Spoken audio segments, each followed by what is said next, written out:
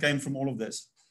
Yeah, I mean, that is the good thing. It's like we're taking advantage of this whole online life, which, you know, I have been wanting to do this whole series of things online before, and I just kept putting them off because my in-person life was so, you know, busy. Yeah. And so now all I've been focusing on is this. So it's been working out. Perfect.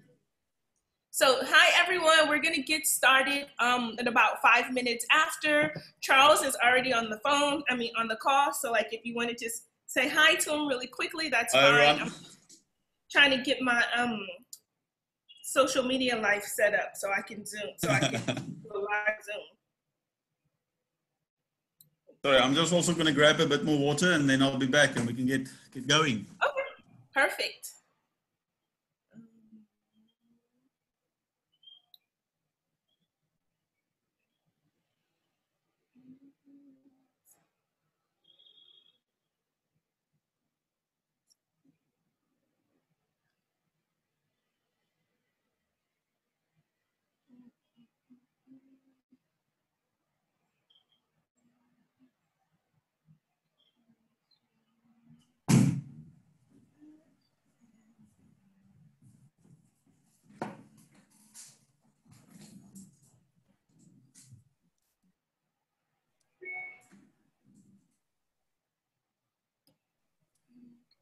Oh, are you joining again, Charles?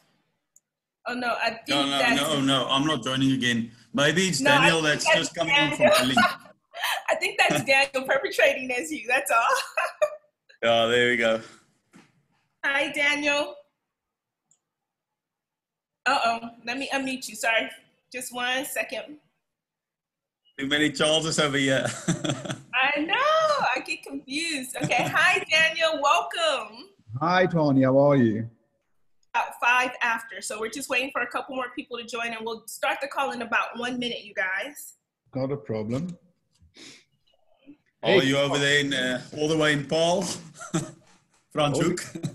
It's all good, it's perfect. Hey, yeah, you got a haircut, Charles. Wow. Yeah, homemade. Homemade, okay. I had to, after you told me 4 times it's looking bad, I just went for it. That's good. Let me just put the bottle into the picture. Let me try this one more time. Sometimes it wants to work and sometimes it's just like,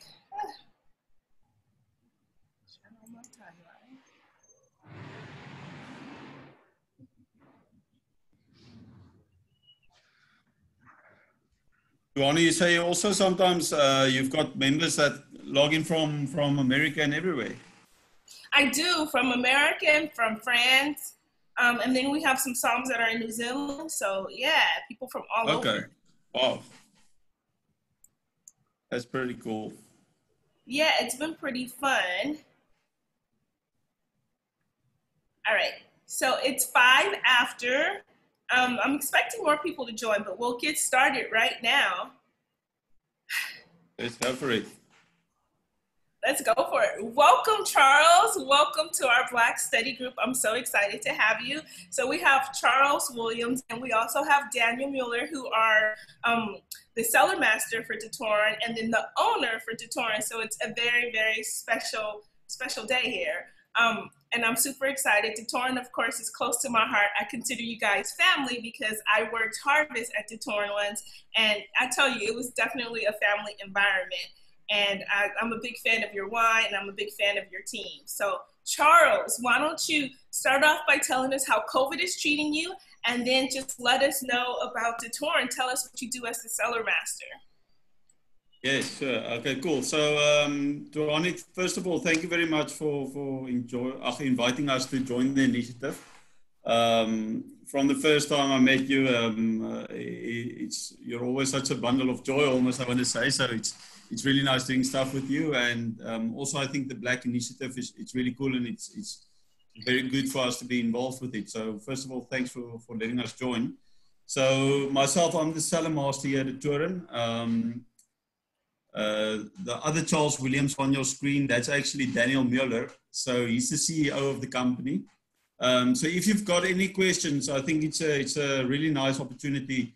If you've got questions that would maybe be slightly better answered from a shareholding perspective. I think that's a great opportunity for you guys today. So basically, Cellar Master, big word for, I don't know exactly what you do. I can tell you what my little part is, and I've got probably one of the best jobs in the world. It's where you can sit and look at everything holistically. So you basically follow everything from the soil, from the microbes in the soil, how it's going to translate to the vines, how the environment is interacting with the vines, how it's eventually going to start maturing in the grapes when you pick it, all the way through the winemaking process. Decisions on long-term aging, how you're going to go about bottling it, until it reaches the final consumer, or even you guys that's in the trade. So I'm in the very fortunate position of being the guy that help pivoting all of this different actions and put it from the soil into your glass, where it can be enjoyed by the customer.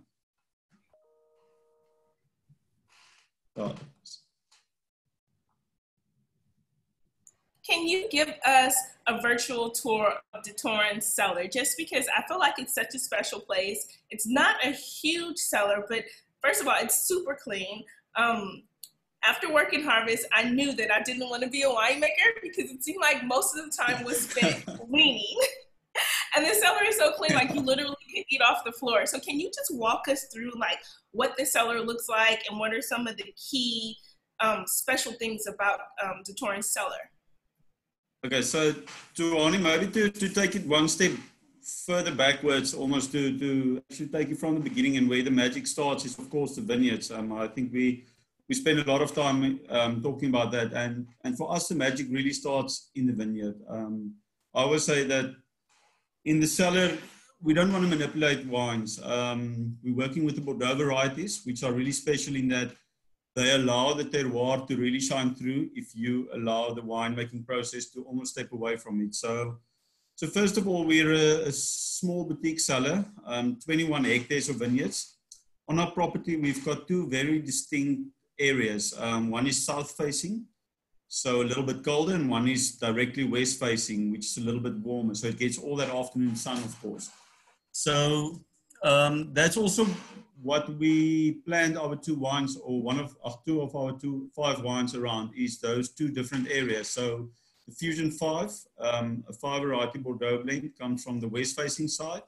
The DeToren Z comes from the south-facing side. So it's essentially a play on a more left bank Cabernet-dominated wine on the west-facing aspects, a little bit warmer, and a colder aspect, which is the south-facing one, where we planted more Mueller and Cabernet Franc. So those are the kind of the pivots around which the DeToren works.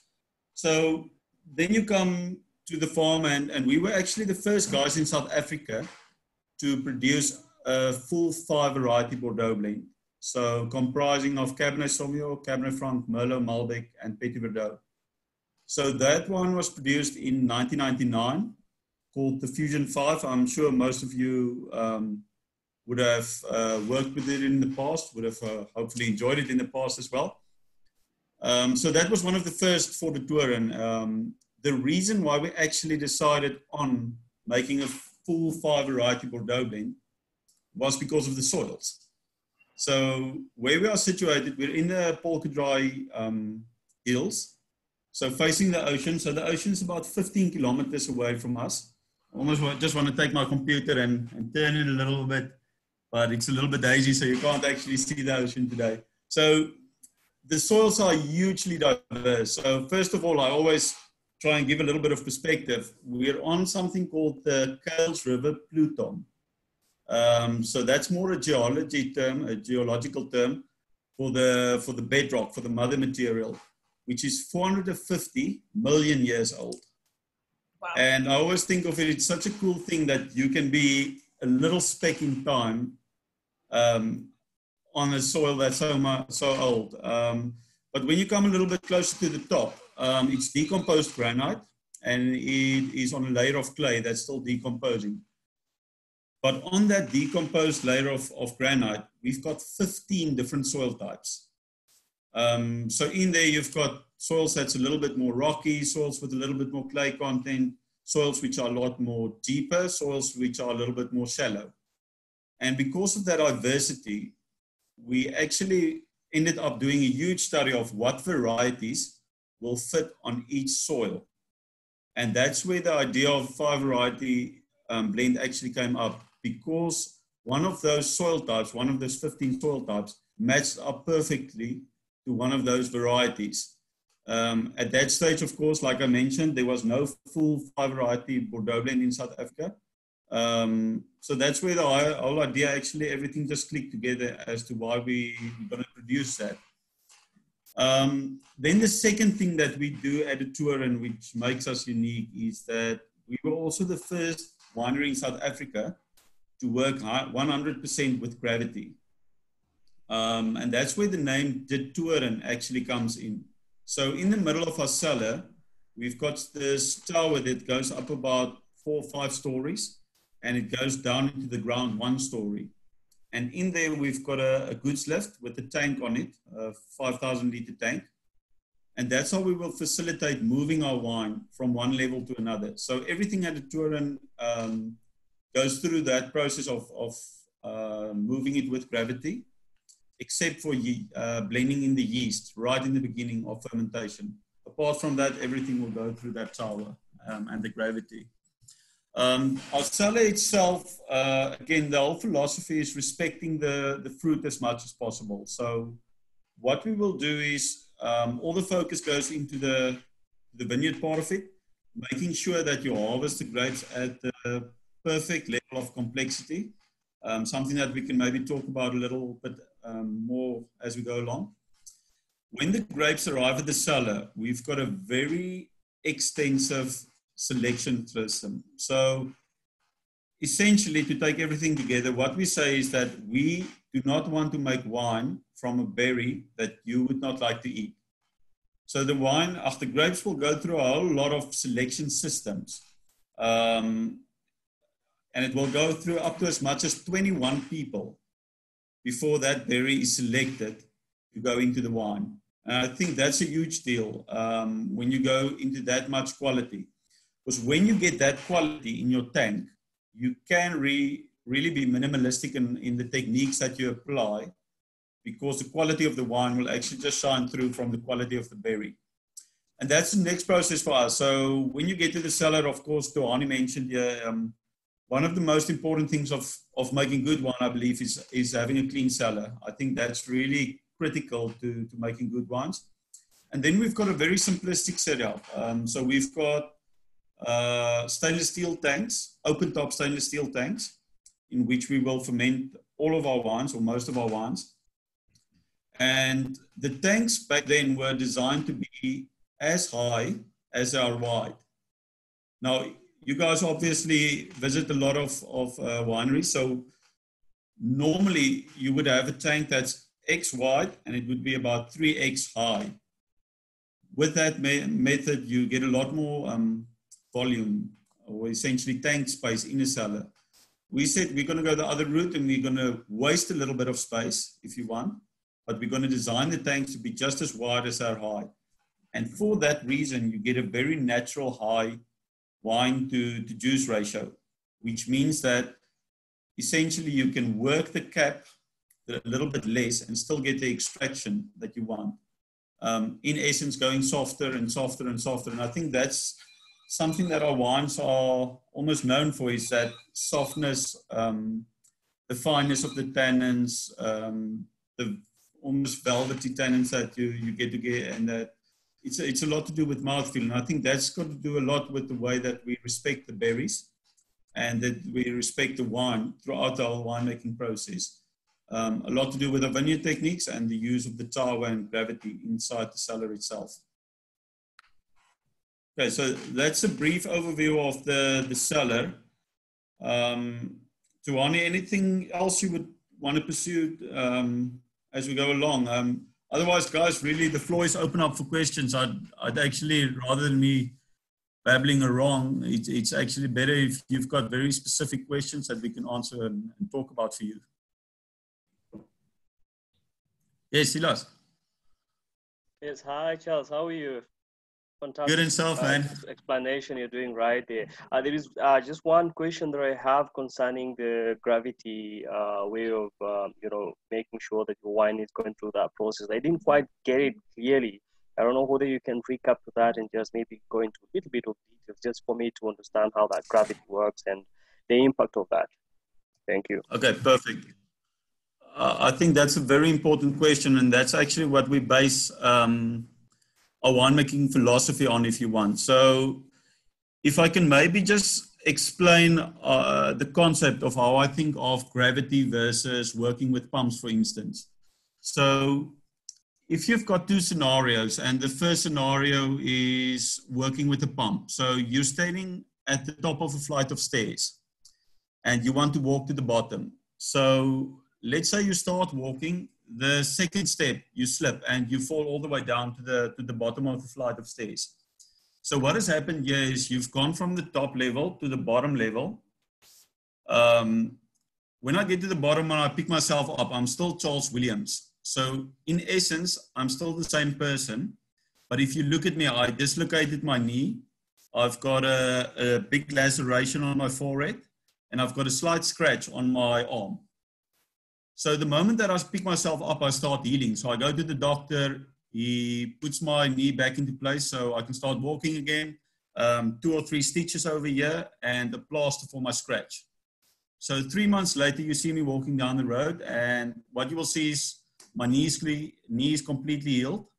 Here where I had the laceration, you can see the scar, but it's not open anymore, so it's fixed. And where I had only the scratch on my arm, that's completely healed. So that's what a wine goes through when it goes through a pump. So it will actually get all mangled up, and then it starts healing itself again. With gravity, it's as if you're walking down that flight of stairs and you're going from the top level to the bottom level. It takes you a little bit longer to get from the top to the bottom. But when you get to the bottom, you might only be winded. So that's all based on if you're very fit or not. So I might have to take a breath. I see you will probably not have to take a breath. So 2 minutes later, you see me and I'm completely the same as I was on top. And that's the difference between gravity and a pump. It's just because you're working softer, the molecules does not get as disrupted as it does with a pump. And that's almost the essence of it. And then you start talking about things like, if you're using, for instance, a peristaltic pump, they're much softer, they introduce much less oxygen. So that is going to be a better type of pump. Then you go to a mono pump, kind of good. And then you start going to this old stuff, which introduce a lot of oxygen. And if you still work with the centrifugal type pumps, they're horrible. Like they mix a wine up so that when you move it from one tank to another, you can't almost imagine that it was the same wine in the space of 5 minutes. So that's why gravity is really special. And you'll go to the question as to why do not more winemakers use gravity then if it's such a special technique? And it basically comes back to time. It's a really labor-intensive process. It's a lot slower. So I think it's one of those things that if you ask any winemaker, what would be his preferred method of working with wine and transferring wine in the cellar, it will always be gravity. I think it's not always the most practical way and time-efficient way to do it. With our volumes, we're very fortunate that we can use gravity as a sole way of moving wine. And then also just maybe a little bit of a note that's going to have a big influence on whether gravity is better than a pump. It's at the time when you use it. So maybe to explain it in a little bit more of a scientific way. So if you've got grapes and you taste it, and specifically the skins and the pip, you're going to get that astringent taste. And so almost like drinking a cup of very strong tea. So that's tannins. So at that stage, the tannins is in a monomeric state. So it's in very short little chains. So when you taste it, it goes onto your taste buds and it will occupy a lot of your taste buds. And that's why you will get that dry sensation, almost that hard sensation. Now what will happen as soon as you start fermenting the wine, small amount of oxygen will come into contact with the tannins and they will start binding. Now, that bind tannin chain will still only occupy one taste bud. So it will almost become softer and softer as you go along. And that's why a wine that you're done fermenting and start barrel aging and eventually put into a bottle and you bottle age it for 10 years, that's why it becomes softer and softer and softer. It's because these tannins will combine and form more polymers, longer polymers. And that's why if you pump young wine, it's not as bad. If you pump a wine just before bottling, it's really not great for the wine. And that's where gravity becomes more and more and more important as you go along.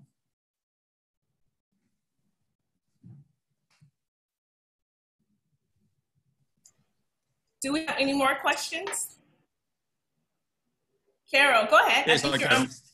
Hi, Charles. Hi, everybody. It's wonderful to have you on the line today. Your wines are absolutely phenomenal. I have sold a few bottles of the Book 17 at Big 5 Duty Free at the airport. And a particular customer from Asia asked me how the percentages of the blend vary vintage on vintage. And I tried to explain to him it was more sort of climate and terroir driven based on the various climatic conditions from that particular vintage. But he was looking for a much older one that was predominantly Cab Sav driven, but had a high percentage of Cab Sav. And I actually couldn't answer him. I felt quite bad. Are there any specific ones more Cab than others? Yes, Carol, maybe, and after I've done answering the question, I know all of you work with our wine, so it might be good to just take the whole range from the bottom to the top. So the Book 17 and the Black Lion, it's this really unicorn wines for us. So what we did here is that we said, how do we make the best possible wine in the world? So I think whatever you do, whether you are in finances, whether you are an attorney, us of course, we're in the food and beverage industry. You always have to ask yourself the question, how do I make myself the best in the world at what I do? And that's actually where Book 17 was born. We asked that question. And back then, I got the present, and still I get the present every year, where Daniel, for instance, will tell me, we throw economics out of the window. We don't have to worry about the economic side of it. This is for us a venture to really go and say, how do we make the best wine from our farm? And that's how it was born. So again, when you look at the price point, sometimes in South African Rand, you do ask questions, why is it so expensive here? So you start asking questions like, is it marketing related? Is it a science experiment in the cellar? And the simple answer to that is absolutely not. It's about finding that really magnificent spots of terroir in the vineyard and using very accurate and very precise techniques to highlight that in the grapes, and then be extremely respectful in the winemaking process to bring that across in the wine. So maybe how it starts is we took our 21 hectares. Back then we had accumulated about 50 years the production team of farming our land. So we knew which spots we thought were quite special. Then we used aerial photography, and we overlaid the knowledge we had with the aerial photography with our soil maps. And we found the soils that we thought is really special, and we wanted to highlight that. So we work with 3 varieties predominantly here. So it's predominantly Cab Sauvignon, Malbec, and a little bit of Cab Franc that normally goes into the wine.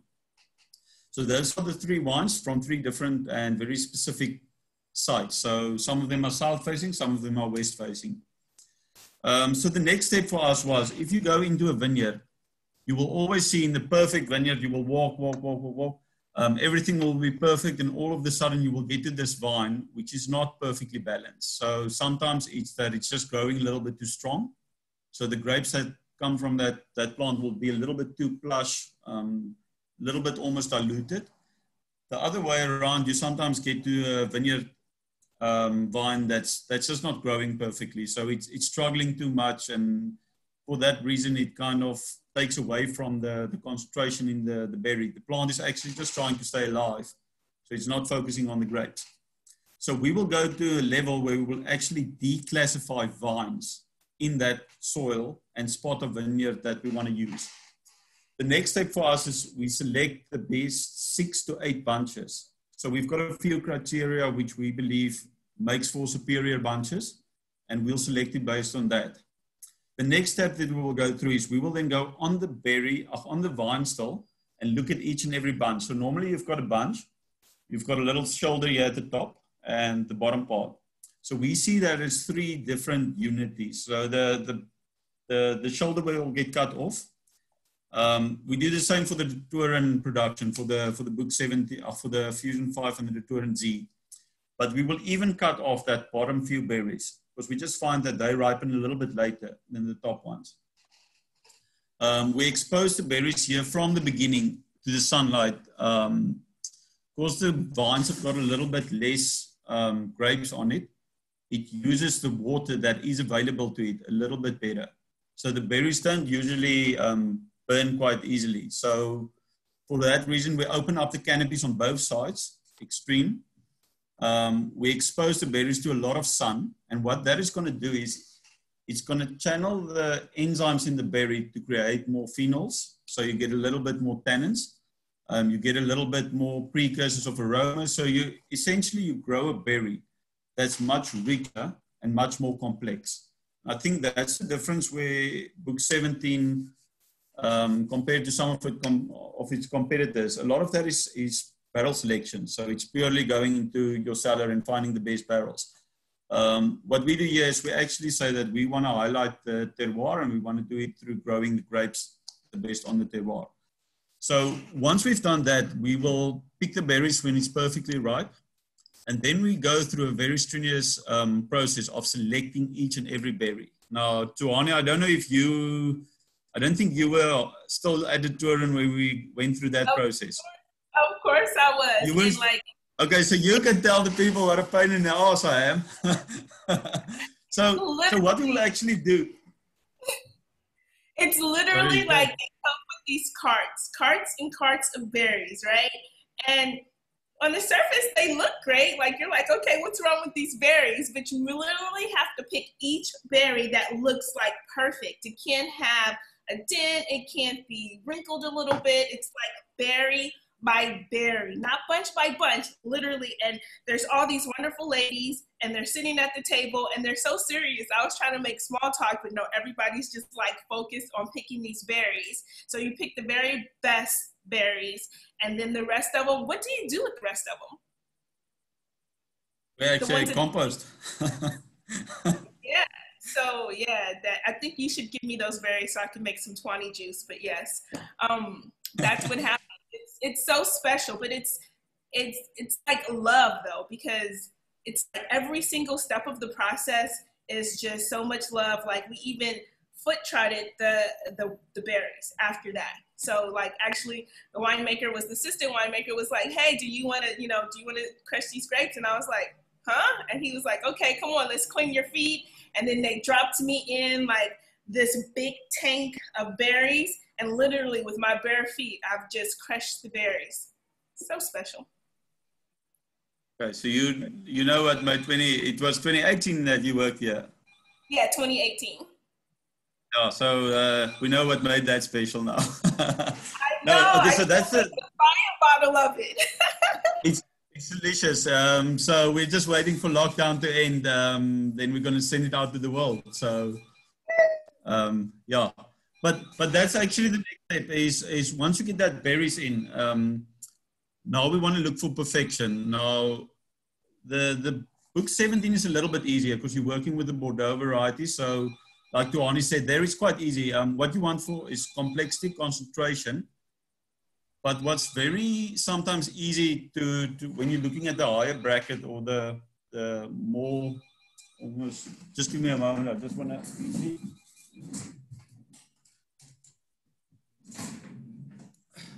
Hang up that. So I think when you look at the best wines of the world and you start thinking about Napa Valley, the cult wines, you think of the Super Tuscans, Italy, you start thinking very ripe, very expressive, we call it blockbuster. And that, I was very lucky to work at a real top winery, one of those cult wineries in Napa Valley. And that's the preconceived idea with which you go over to that winery, is that it's just going to be harvesting extremely ripe. It's going to be big, massive. And it took me about 2 months of working there before I got to taste the wine. And I was blown away, because it's the most elegant wines you will ever taste. It's really expressive, but it's just the thing that impresses you about the wine is the elegance of it. And I think that's what I always envisioned for book 17.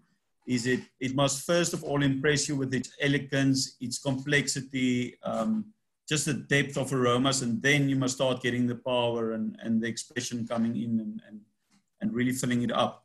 And that's where the selection of the berries comes in.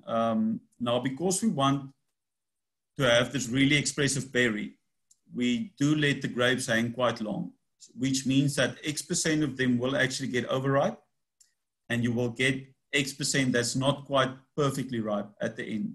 We try and limit the unripe portion to a maximum. The portion that is perfectly ripe will be probably about 85% of the bunch. But because as your bunch is hanging in the sun, this area here will get a lot of sunlight. So some of that berries may get a little bit jammy, a little bit overcooked. And that's where the human factor comes in. As soon as you start putting things through machines, berries hop off the stems, it becomes part of the winemaking process. So we want to make sure that we can add.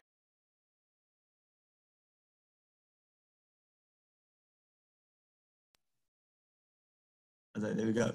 So we want to remove every berry that's not perfect, and then go and pick every single berry that is perfect. And that's where you make a lot of that quality, is just by finding the selection and getting that right. Next step is, like Tuanni said there, we just want to squeeze the berry to get some juice going. Again, the berries, when we harvest them, they are quite concentrated. So we're going to squeeze some of the berries by foot. It's specifically by foot, because you can go and do the test yourself, even with grapes that you buy from the supermarket. If you squish it with your foot, it's impossible to break a pip. And that's actually why we do it by foot. So you're going to squeeze the berries to a certain degree to get the juice going.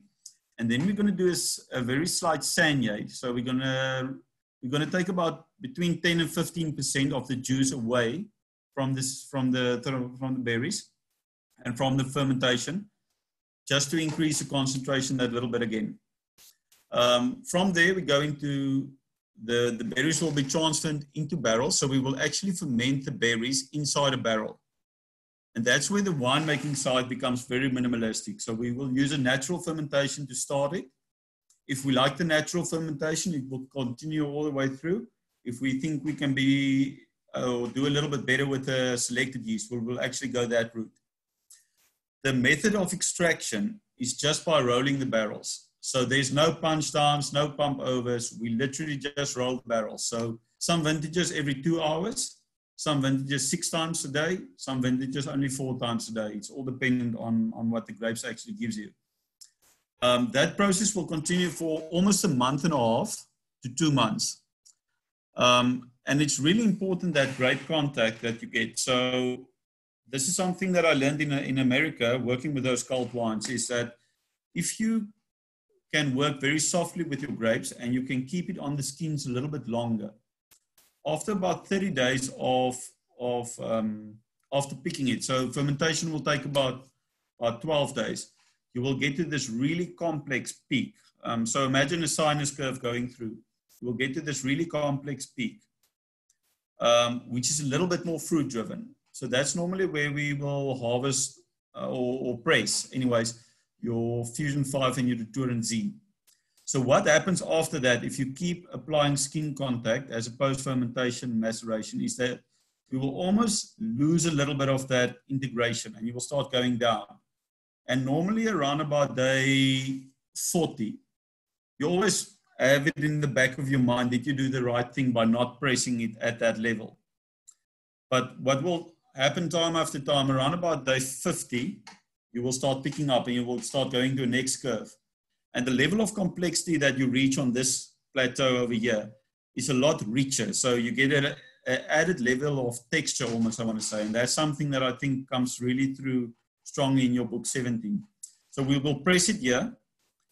We've got the small little basket press, and I imagine that's the most expensive press in the world because we actually just use it as a sieve. So we'll screen the berries through there. Some vintages we do press it lightly. Some vintages we actually just screen to separate the wine and the skins. You can imagine after 60 days, all the great stuff that you want to have extracted should be extracted into your wine. From there, wine will go into the same barrel where it actually fermented it. So 2 barrels of fermentating berries will give you 1 barrel of finished wine. And that will then be allowed to age for about 20 to 24 months. Then we get to the blending process. And that's maybe, Carol, sorry, I had a very long turn that I took now with that answer, but that's where you get to the actual blending part of it. So we envision this wine to be more of a feeling, to express the vintage. So there's no set rule. So that's also why we don't put the percentages at the back of the bottle. Is we're trying to convey a feeling here. Almost, I want to say, a bit more of a style and expression of the vintage rather than just a blend. So we're almost going the way that Bordeaux went and say, if you look at a Bordeaux bottle of wine, you don't find the percentages at the back. You might start finding it from a few years ago, but up until a few years ago, they expect you, when you're getting it from Saint Julien, they want you to know what's in there. And if you're getting it from Pomerol, they kind of expect you to know what's in there. But to answer your question, so it goes from a year when we had a blend, some of the earlier vintages, which was 45% Cabernet, 45% Malbec, 10% Cab Franc, to vintages when you have 50% Cabernet Sauvignon, 20% Malbec, 30% Cab Franc. So it does vary quite a bit. For us, it's much more about expressing that distinct vintage that we think the grapes would have liked us to express, in essence. If you do want the specific details, I can always send that for you. It's absolutely no problem. I can send you really detailed sheets on that, so I must just get your details at the end, and I can definitely do that for you. But it does vary. So in recent times, I think the style has matured to a slight more Cabernet dominance. So I think we're playing in the region of about 60 to 70% Cabernet. Cabernet Franc has come a little bit more to the fore, and Malbec is just where in the initial vintages, I think it was quite a predominant variety in there. It's just stepped a little bit back. And that was just as we were finding the kind of the essence of the wine and how we think it would be best expressed. I have a question about the blending. Okay. So at the point where you're blending it, is that when you start to mix in the Saignée, or when do you do that? What do you do with that wine? No, the Saignée we will actually completely remove here because it's not necessarily, it's too concentrated to make rosé from. So you can't even use it as a byproduct, I almost want to say. So the Saignée will be excluded from this whole process. It's probably the most expensive Saignée to lose in the way that we grow the grapes. But it's going to get discarded in essence. What we do when we Saignée, and this might have happened a little bit more in the background when you were here, is we do taste the grapes. So we will say, again, you don't want to overdo anything. So before we get the grapes in, we've already got a very good idea of what's happening in the seeds, in the skin, and in the pulp, because we do phenolic testing on these beforehand. So you know that you're going to have a lot of skin tannins. We know that because we're going to have, basically the way that I explained that we grow it, you know you're going to have a lot of seed tannins, or skin tannins. You're not going to have as much seed tannins, again, because you're exposed to a lot of sunlight, so a lot of that gets denaturated.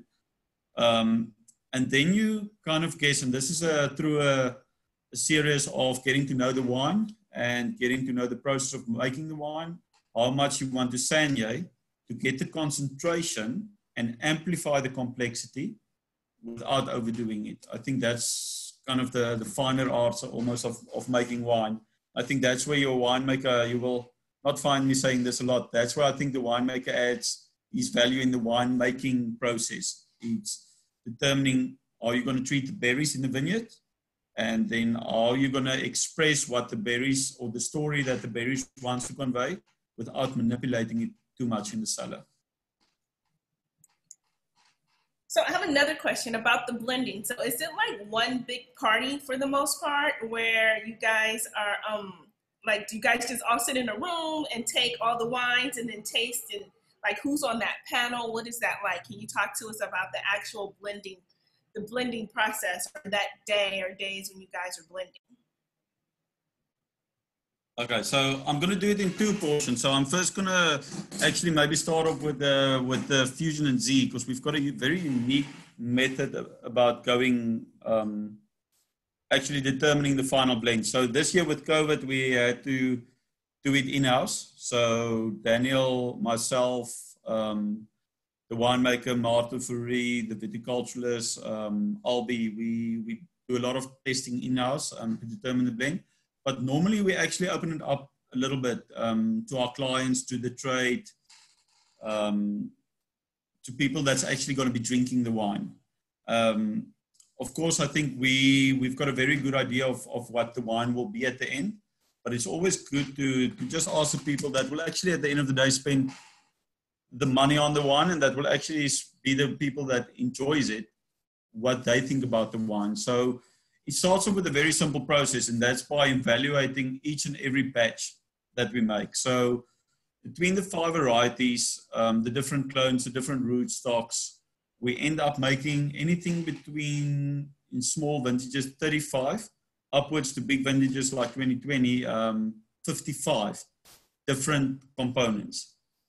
So these components we will then match up to very specific barrels. We will taste these throughout the year. So every month we will do 1 or 2 tastings, and you will really get to familiarize yourself with what's in a barrel. And this is very important. I always explain it, it's like having kids. So you guys that have kids, this times it's quite tough having kids in COVID times.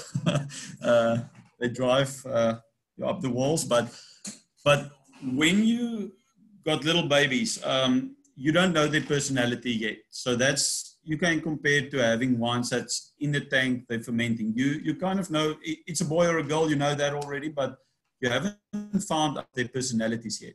Now they start getting older. So you put them in a barrel after malolactic fermentation, and you will start seeing that they develop certain traits. That's how you start realizing your one toddler, for instance, my first child, she's extremely shy, introvert, likes to play on her own. The second girl is actually like a boy. She's just bouncing off the walls. So now you're starting to realize which every child is, and that's very important. So through a process of 12 months, we'll taste all those batches, we'll get to know them. So by the time that you're actually starting to blend, you already know the history of how the vintage looked. So you know what you want to express there, because I always think about wine, you want to express vintage and you want to express place. Because if you are true to those two things, your neighbor can't make the wine that you have. That's what makes wine unique, is vintage and place. So the first step for us will be to see what works and what doesn't work. So because we're working with blends, we're working with synergies. So that's something that I had to realize, like right in the beginning, is just taking all your top scoring wines and throwing them in one blend, you're probably not going to end up with the best possible blend that you can make. Sometimes you will take a core of your best wines and you'll put some of your least like, let's call it least like wine, into the blend, and you'll make a superior blend. So it's all about synergies and wines that work in antagonism with each other. So before we start screening these out to the panels, I will sit with a lot of wines. I will make up a lot of blends. I'll taste, I'll experiment. And then I'll go with a panel of normally around about 10 wines, which we will take to people and we'll say, okay, these wines, 7 out of them, we believe could go into a bottle and everybody will be perfectly happy with them. 3 of them a little bit more experimental. So we do test all that combinations that's in there. And then we'll ask a big panel of sommeliers, F&B managers. Very important, you want to have that clients and ourselves. We'll ask the question, which wines do you like? Which is not necessarily your favorite. We'll ask the question very open-ended. So you can score it with smiley faces. You guys would probably score it on a 100-point scale. Your client can tell you, this is the one that I want to drink. That's the one I don't necessarily want to drink too much of. You guys can go a little bit deeper into, this is the tannin structure that I like the acidity on this wine, the complexity, and we take all that information and we go back to the drawing board and we see the blends that did really well. Is there certain things that we can see works in synergy? And can we play off that and try and make even better blends? Or is there some things that work antagonistically towards each other? And once we start getting that together, you actually open up a whole new field for yourself. And you will then go back to the drawing board, make up some more blends with all that data that you collected. Go back to a panel. Most of the times, yeah, you've got it fixed. By this time, normally you've got a blend that kind of will start separating itself. But we might even go to a 3rd round and do it again. So before we actually decide on a wine, you sometimes make upwards of 50 little micro blends before you get to that one. And to give you an idea of the size of the task, like I said, we've got sometimes upwards of let's call it an average of 45 batches of wine. Those batches of wine might have 1 or 2 coopers allocated to them, each of them. Then you will have different levels of barrel ages. So you will have new barrels, 2nd fill barrels, 3rd fill barrels. You will have maybe 1 or 2 toasting levels. So if you put all of that on a spreadsheet, that's the amount of options that you have to blend with. So it's quite a huge task to actually get to that final answer. So that's only for the fusion. Then we start going to the Z, same process. Then we go over to the Delicat, and we've got a second label called diversity. That's normally a little bit easier, because by that time, diversity is we call it the best of the rest. We had too much Cabernet and too much Merlot planted on our farm, based on the soil, but also to give you the options to make the best possible and diverse fusion and Z. So the diversity will normally just be a blend of Cabernet and Merlot, which is a little bit easier. For the Book 17, going into that Tuanni, there we're going to do it we do it in-house in essence. So it's also a lot smaller. So you only have 5 barrels, as you know, of the Book 17. So you've got 2 or 3 barrels of Cab, 1 or 2 barrels of Malbec, and 1 barrel of Cab Franc. So yeah, it's just about finding that perfect synergy. So we'll spend a lot of time just defining, getting to that perfect spot. So it's probably the same amount of effort, although you only have 5 options to play with. But you have to get to that sweet spot, and you've got less options if something you want to tweak. So it's actually a little bit more technical with the Book 17 stuff to get that perfect balance.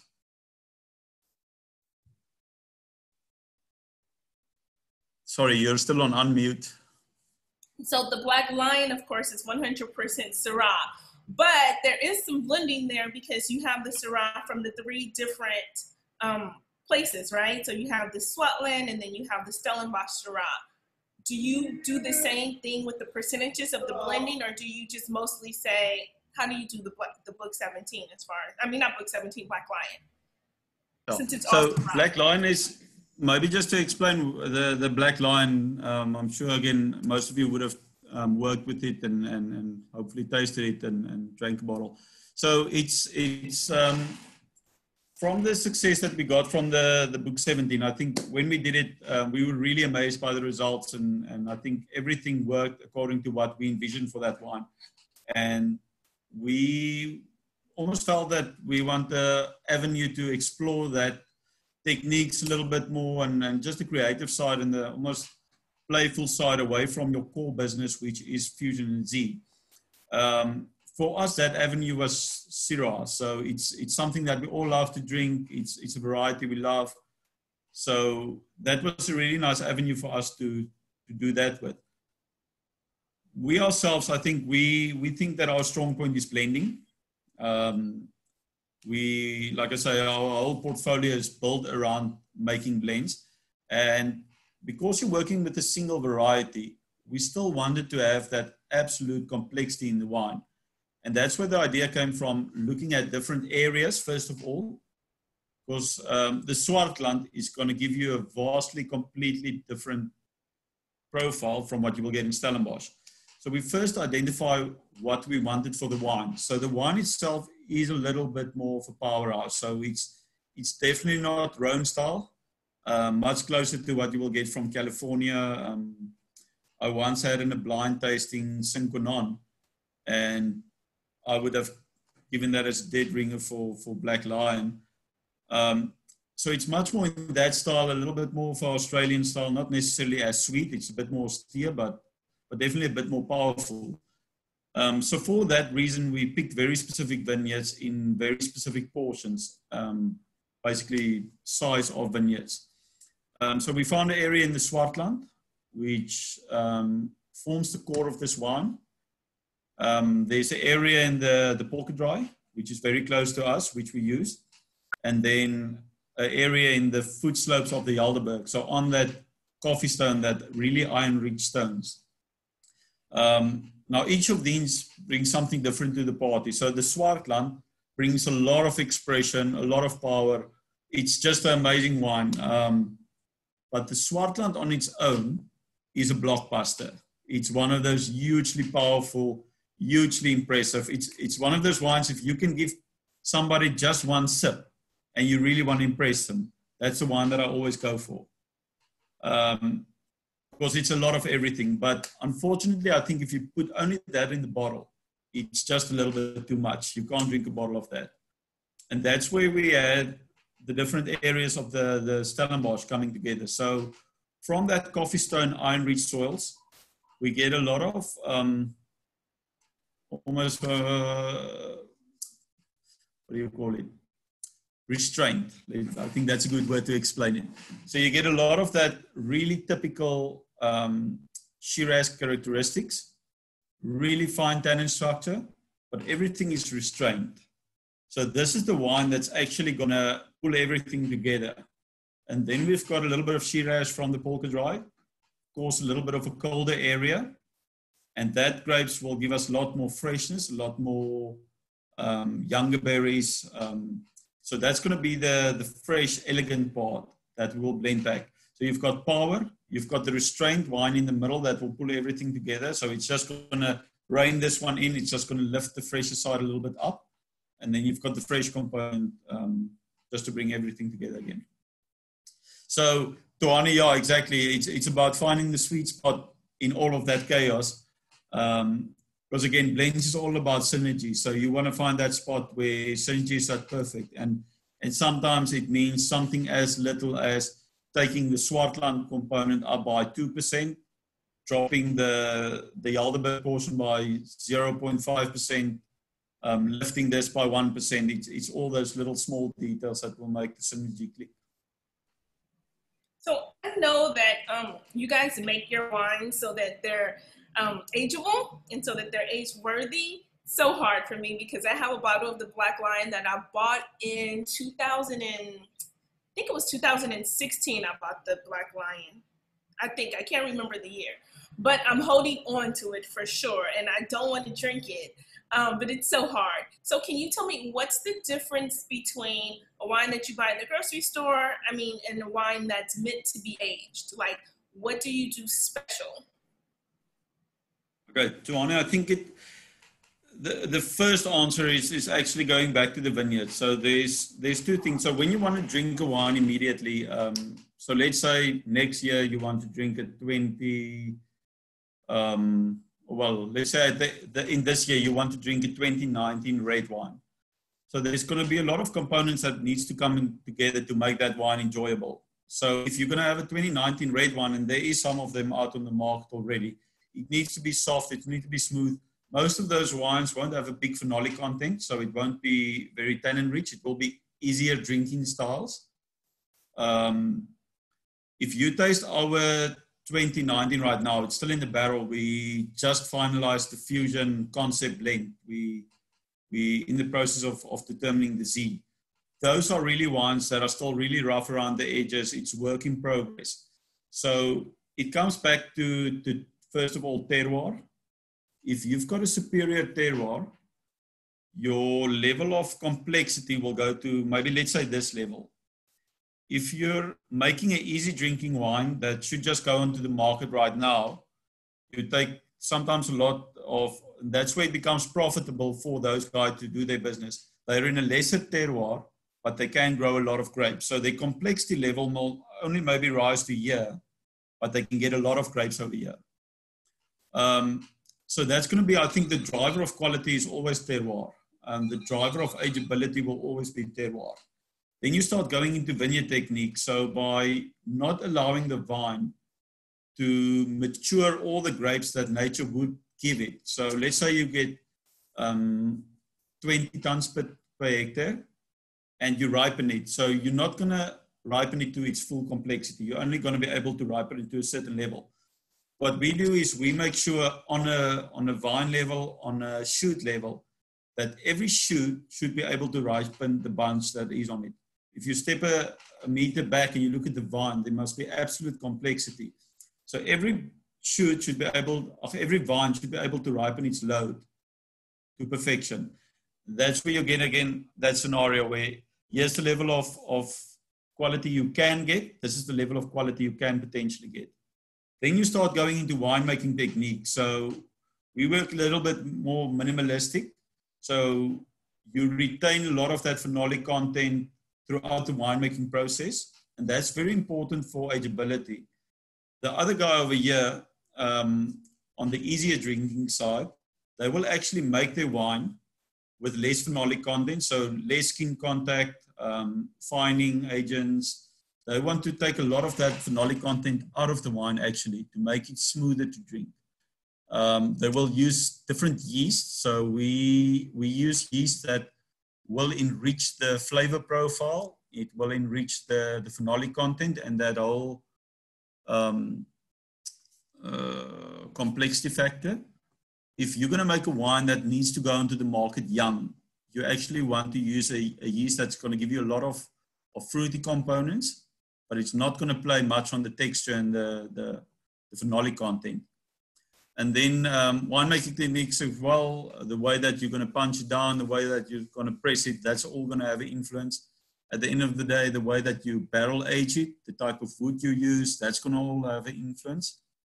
So I think it actually stems back from terroir and then everybody's business model as well. Like, again, all of us is in the business to make wine.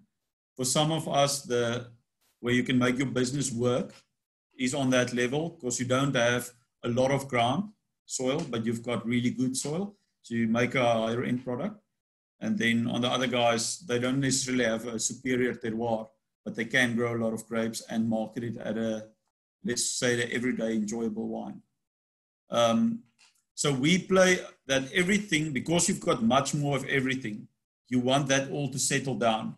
And that's where if you think about Bordeaux, for instance, and I mean, that's also changing now, but 20, 30, 40 years ago, you had to sit a bottle of Bordeaux down for 10 years before everything comes together. And that's just because as you've got all this potential in there, it just needs to come all together to a point where it actually clicks and becomes enjoyable. But at the point where it becomes enjoyable, your level of enjoyment is much better than if you start over here at a very low level of complexity and age it for that time. Sorry, I know it's that was maybe not the best structured answer, but hopefully I answered your question. No, that did. I mean, my takeaway was that it's important to have texture, terroir, and technique, and then the type of grape. So that definitely answered my question. I just want to say that Daniel had to leave, but he told me to say goodbye to everyone, and Yes, and to give his regards. So can you talk about, does anybody else have any questions? Because I'm sorry, I can go on and on and on talking about please, this. please do ask. Silas, yes. Let me unmute you. I do have a couple of questions, and I must really say a big thank you to Charles, because that was a very, very candid explanation. I've never heard a winemaker go this detailed into explaining, you know, this process to us like you did, Charles. Thank you very much. However, I have a couple of questions, and I will start maybe by taking you back to the phenolic ripening that you talked about, where you expose your bunches into sun. I read somewhere, and it was talking about not allowing too much sun to allow the slow phenolic ripening. And in this case, you're talking about exposing your bunches into some sun to make sure that you have that ripening that you need. So can you just go back and try to tell us which is ideal, or rather, how do you strike a balance between exposing your grapes to the sun and allowing them to have what we call a slow phenolic ripening, and clarify that. The second question is obviously about the process of making wine, and in this case, you're talking about using barrels, and we've seen a number of winemakers not going into using barrels while making red wines. Of course, they say the reason behind this is hygiene issues and stuff like that, and how difficult it is to ferment a red wine in barrels, but you're doing that. So how did you choose that? Of course, you've given a number of reasons that you did that, but how do you go about taking care of that hygiene aspect and all the other reasons that people give? And then, of course, the use of natural yeast as opposed to using, you've tried to clarify that. And maybe the question that I'll ask is, how do you predict the outcome of what you're going to achieve at the end of the day if you allow natural yeast to take care of your fermentation? And then talking about keeping your wines in maceration for up to maybe 30 to 40 days. And we're talking about grape varieties that are known to have very high skin tannins. Do you not over-extract? And if you do, how do you counter this? So basically, those are my questions. Thank you. Sorry, Silas, I got all of them. The last question, can you maybe just repeat that? It broke up a little bit. I heard you say something about extraction, over-extraction. You can just repeat that question, please. Okay, you were talking about doing the maceration for an extended period. We're talking about the 12 days of maceration and fermentation, which is basically the ideal days. But then you go ahead and keep that to up to 40 days, 30 to 40 days. So my worry was, is there a chance of having over extraction of perhaps tannins, and knowing that the grapes that you're working with are grapes that are known to have very high levels of tannins, like the Cabernets and the Cabernet Franc. So please tell us how you strike a balance in that as well. Okay. First of all, thank you for that. That's really technical questions, and I love to answer that. If you've got any follow-up questions, just put up your hand as I'm talking, and for any of you guys, and I'll try to explain it as best as possible. So what you read is correct. You've got to look at terroir. So if you're in a, I'm going to first take it as you mentioned them. So the first one is the phenolic ripeness, and what the impact of sunlight, temperature, wind is going to have on all of that. So there's certain things that stimulate phenolic ripeness. So phenolic ripeness gets channeled through an enzyme called PAL, phenylalanine lyase. Sorry, that's in Afrikaans now. But it's essentially PAL. So there's at certain times when the berry express these enzymes. So it's a genetic structure in them, and at certain times they will get expressed. So one of those times is veraison. So that's when the berries goes from green to black. Now, the things that will influence the expression and the amplitude of expression, so how much get expressed, has a lot to do with factors that's related to terroir. So one of the main driving factors of expression is going to be temperature, and the other one is sunlight. So now you've got to start differentiating between terroir. So I'm going to take the two extremes, and I'm actually going to leave Stellenbosch out of the situation here, and I'll come back to it just in a moment. So let's take two scenarios. You've got a grapevine, Cabernet Sauvignon, ripening in Elgin, and you've got one ripening in the Swartland. So in the Swartland, what you said now is 100% correct. If you're going to overexpose that berry, the temperatures will become so massive that that enzyme will actually be underexpressed again. So there's an optimum temperature for the expression of PAL, which is 35 degrees. But now you must think of a black skin berry. So if the ambient temperature is 35 degrees, the outside of that berry is at 60 degrees. And you can go and look at it. I actually took a near infrared gun one day, and I went to a bunch of exposed berries, and that's what you've got to look at, is the amount of hours where that berry is actually way above 35 degrees. But now you take that same vine and you go to Elgin. Now Elgin is of course a lot colder. So that's where you can expose that berry. You will actually increase the temperature of the grapes from the ambient, which will be in the mid-20s, to around about 35, maybe just a little bit over. And that's where the optimum place is for phenolic accumulation. So if you're going to overexpose a bunch in the Swartland versus in Elgin, over here, you're actually going to lose on phenolics. What's going to happen here is you're going to have a low phenolic content, you're going to have a high sugar content, and that's where you start making that really jammy, I think flabby, almost, I think that's what Napa sometimes get a little bit of flack for, is that really ripe, overripe style. On this side again, you're going to get a berry where the sugar content, because it's so cold and not necessarily suited to Cabernet Sauvignon, Elgin, you're going to get a berry with a lot of phenolic content, but you might not get the sugar content. And that's where, even if you go to Stellenbosch, where we are situated on the Polkadry Hills, you're about 3 degrees colder than Stellenbosch city. If you go out to Kanonkop side, it will start increasing to 4 or 5 degrees. So that is why we can actually open up the berries much more where we are situated. And everything that we do will actually stimulate the phenolic accumulation. The other thing, of course, for phenolic content is sunlight. So before veraison, if you expose the berries, you will increase the expression of PAL, you will get more phenolic content. After veraison, so that's actually when the skins have already colored up. If you get a lot of sunlight on it, it will start breaking it down. And that's where, as a viticulturalist and a winemaker, you've got to be very clever with row direction, where your wind is going to come from, how your sun is going to hit it. Because, I mean, you're not talking one-dimensional here. You're talking the sun will rise from the west, but your rows might be just slightly slanted. So you're going to have nice direct sunlight on it for the morning part, which will be about 3, 4, 5 hours. Then you want to leave a leaf just on top of the bunch over here.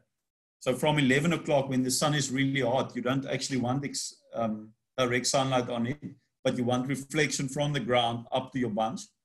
Then for the hottest part of the day, you want to have your berries in the shade actually again. And then in the evening, so 5 o'clock, when we get that sea breeze coming in, you want some diffuse sunlight. So it's really a multi-pronged answer, you're going to attack it. Hopefully that answers you. So you can overexpose it. It is correct that what the literature say, Tuanni, I'm coming to you right now. It is correct what the literature say, that if you're in a warm climate and you overexpose it, you're actually going to lose on phenolic content. If you're in too cold an area, you're not going to get the phenolic content because the temperature is too low for that gene to express itself really well. If you're in that kind of sweet spot, so above 25 to very low 30s, based on how you manipulate your plant and your terroir, that's where you can play whether you're going to actually make more or make less. Tuanni? So from what you said, I take it that grapes can like hold in a little bit of the warmth. So is that why wine regions that have cooler nights are so ideal? That's the first part of my question.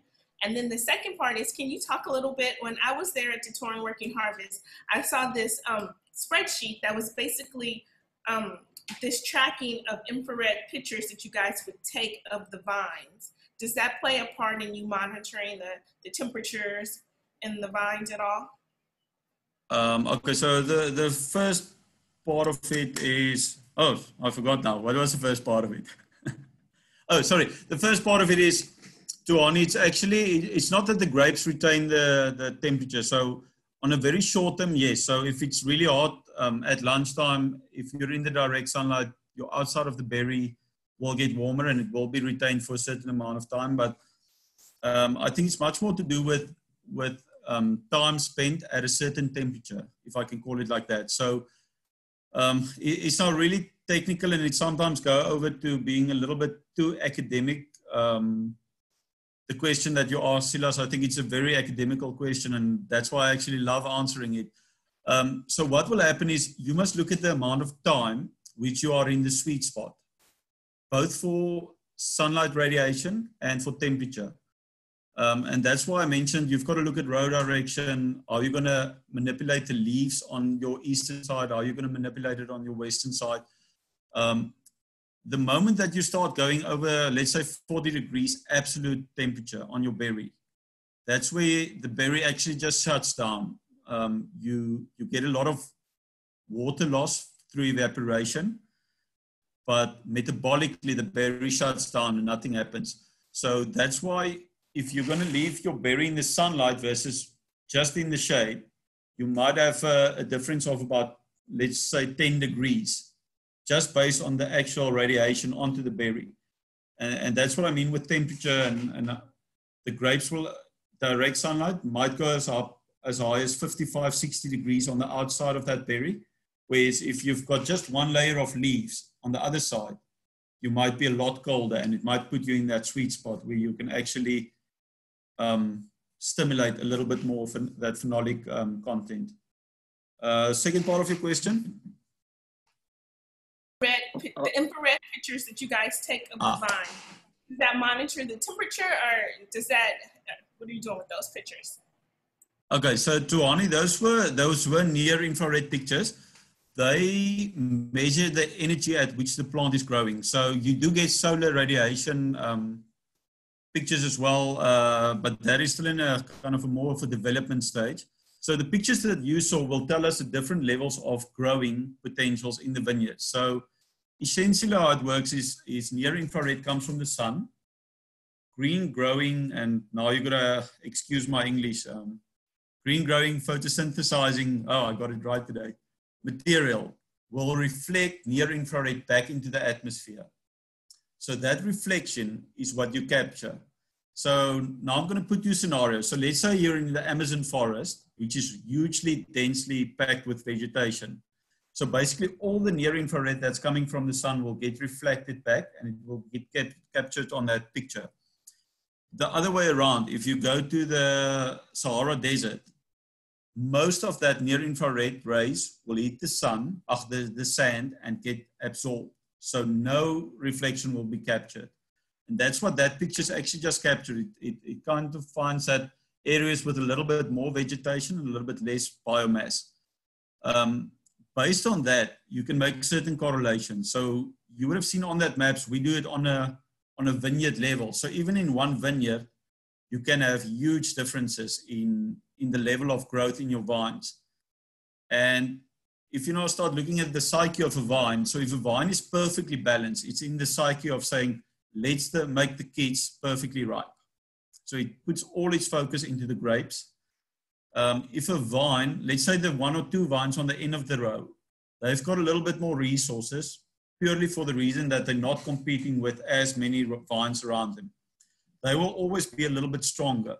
So because they are stronger growing vegetatively, they will say, we don't have to worry about the kids as much. So they will actually not put all their focus into getting the grapes as perfect, and we've got to go and manipulate them a little bit. So the one will have a little bit more reflection on that picture, the one a little bit less, and that's what it does. It gives us an opportunity to go and examine those different areas, taste if we can actually taste the different, do one or two phenolic tests and see if there's a difference in the phenols. And if there is something different, Tuanni, then we can actually harvest those areas separately and at separate times to make sure that we get the best out of each of them. Okay. Does that answer it? Okay, cool. Silas, then I'm going to your next question of barrel choices. So, like you say, this has got to do a lot with wine style. First of all, I think if you envision a wine that's a little bit easier drinking, much more elegant, expressing the more primary side of grapes and of wine, then you're going to go and say, I'm going to either use no barrels or I'm going to use older barrels that's already been used 3, 4, 5, 6, 7 times.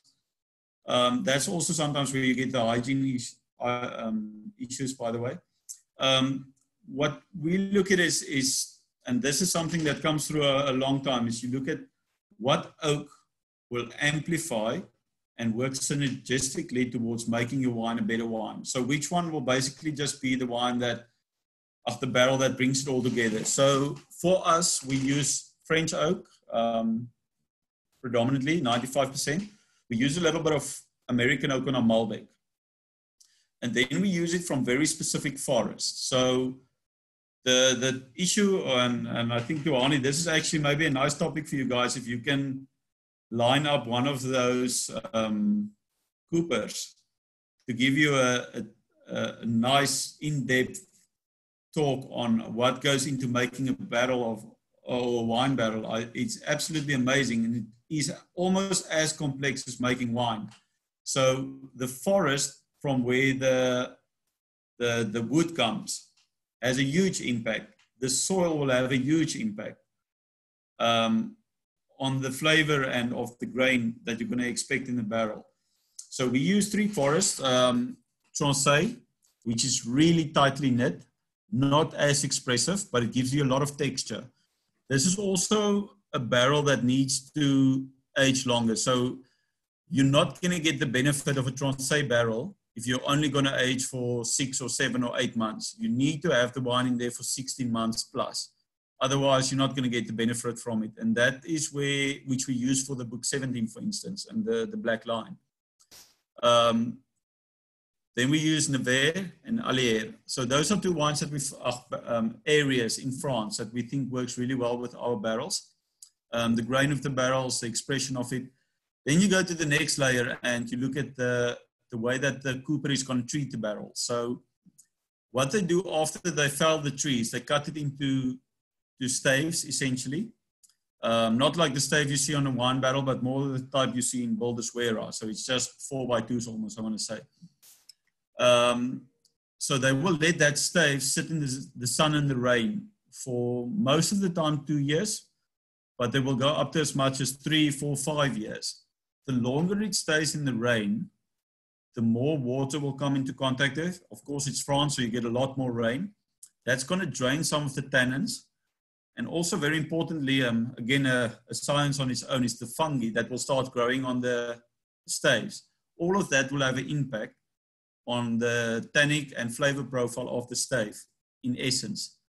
Then you go to the next stave, and they actually start charring the barrel on the inside. So with whiskey oak barrels, they char it, so they make a really hot fire. You get a lot of that caramelization. You get a lot of the caramel flavors coming through, a lot of sweetness. With wine barrels, they will just toast it lightly. And this is very important. So at certain temperatures, certain aromas will develop. So let's say you take a very slow, soft fire, which will not give you a lot of heat. Then you will get certain aromas that develops. And it will happen over a certain period of time.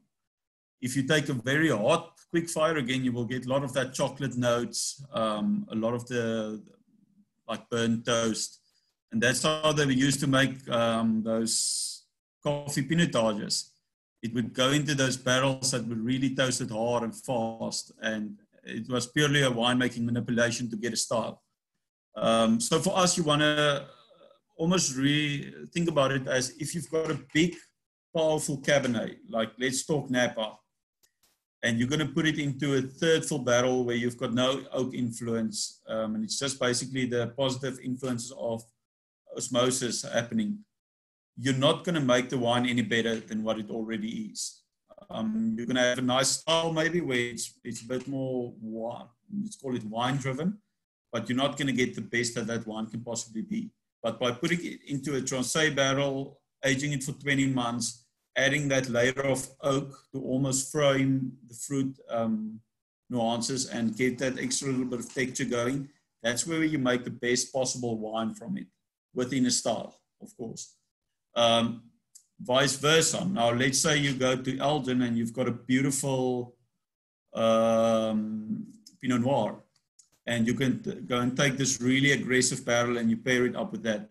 You're completely going to over oak the wine. You're going to completely take that nice red fruit nuances away, and you're going to spoil the wine. And that's where barrel choices actually comes back to what style you envision, what types of grapes you get, and how you're going to frame that grapes and the wine to make it as pretty as possible through barrel choices. So it's something it's very simplistic, but it's actually very complex to find that sweet spot. And it's something that you actually have to experiment with over time. Like I said, I was in America and I had this one barrel that was just hitting the spot every single time. And I remember back then I was, my airline was back here at that stage. So I remember I was at a place with a lady called Martha McLennan. I think her husband is a winemaker or the wine director for Holland. And we were in a big cave and I was like kind of trying to make little notes as I was going through without her seeing me. And after a while, she told me like, listen here, boy, put down your pencil. I can give you an Excel sheet with everything that I do because it's not necessarily going to work for you. And I came back and I'm like, yeah, sure, I'm just going to steal everything you're doing. And I came back and I ordered that exact same barrels. Didn't work at all at Toren. So it's all about finding that synergy in essence. Is there any questions? Does that answer your question, Silas, or is there anything specific that I can maybe be a little bit more on point with? You couldn't have answered it any better. You just so detailed and I love it. Thank you so much. Okay, cool. Tuanni, you must show me like this if I start raveling. I can sometimes can drag it on.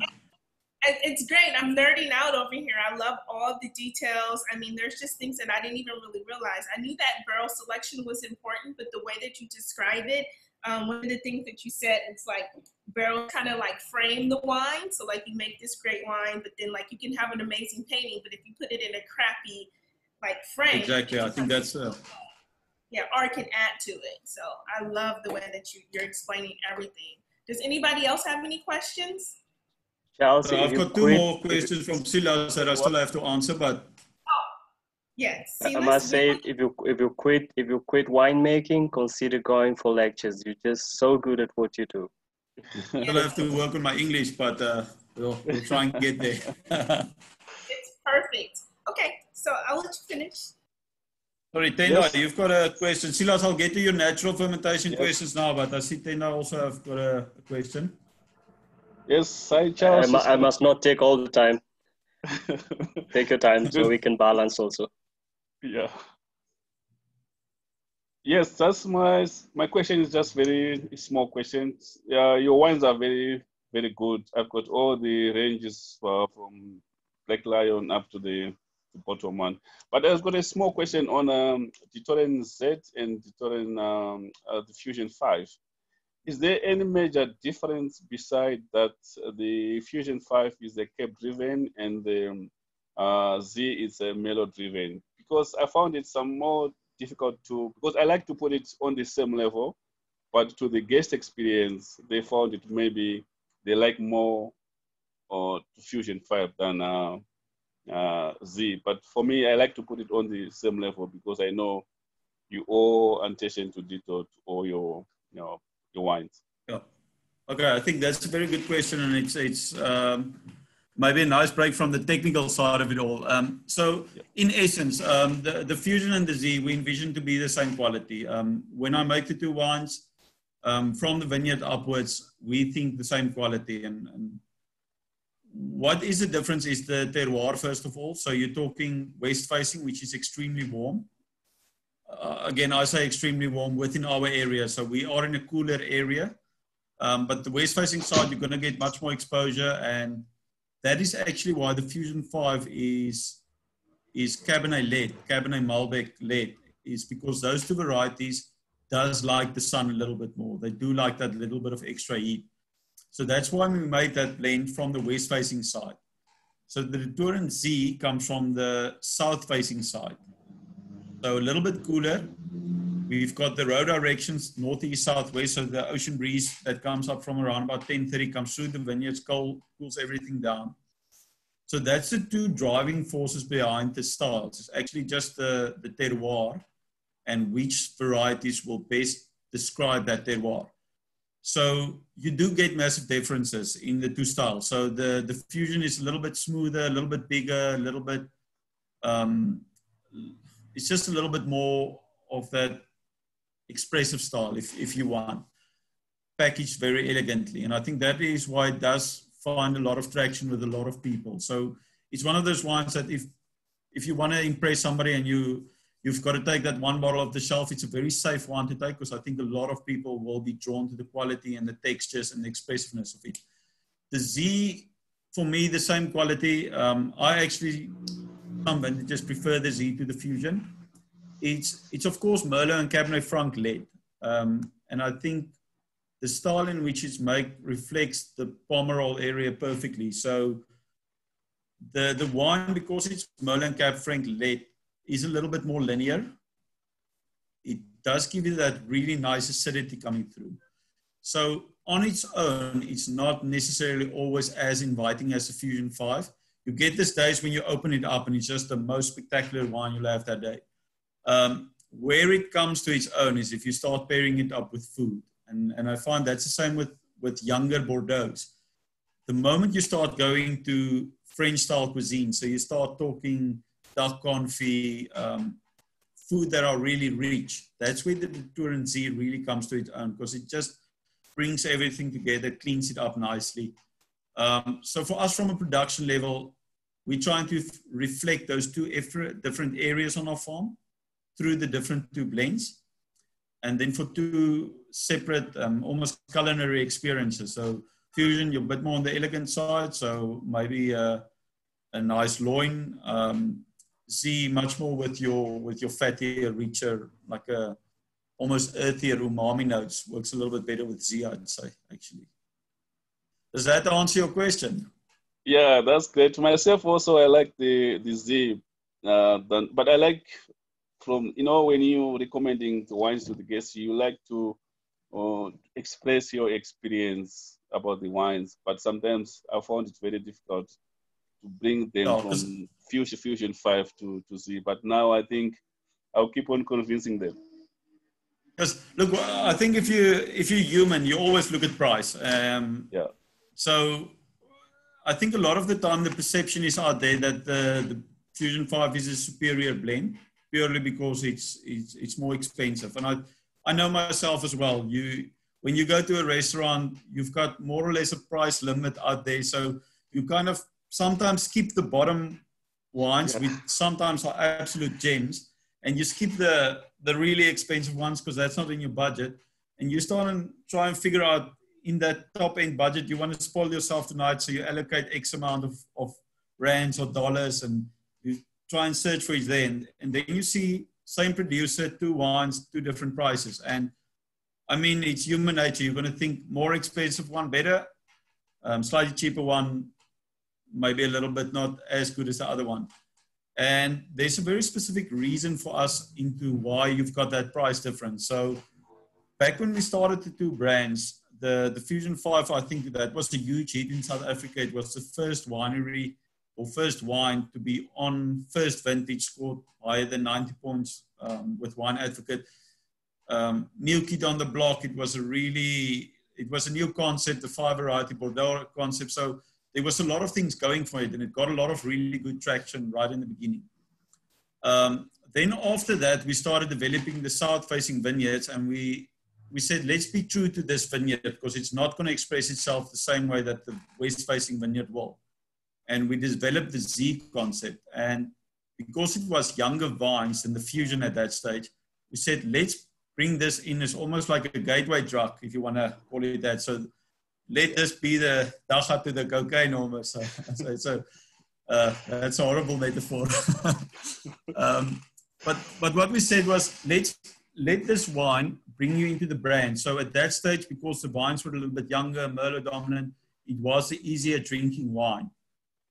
Then as the wines matured, we found that the quality is the same. Style is, of course, different. But now you sit in a scenario where although we think the quality is the same, you can't go to the consumer and say, okay, this wine, we're going to bump with 35% the price. I mean, nobody's going to accept it. If I was in the same situation, I wouldn't accept it myself.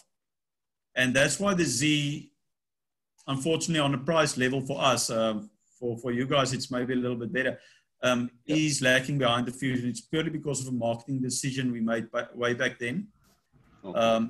It is slowly coming up, but you've got to change perception now. So it's something that works very slowly. And that's why we also need your guys' help in just explaining it and breaking that perception a little bit. It's a long-term project to really get that through to the end client. Okay. Yeah. Does that answer it for you? Yes. Thank you for the wonderful answer. Okay, cool. Okay.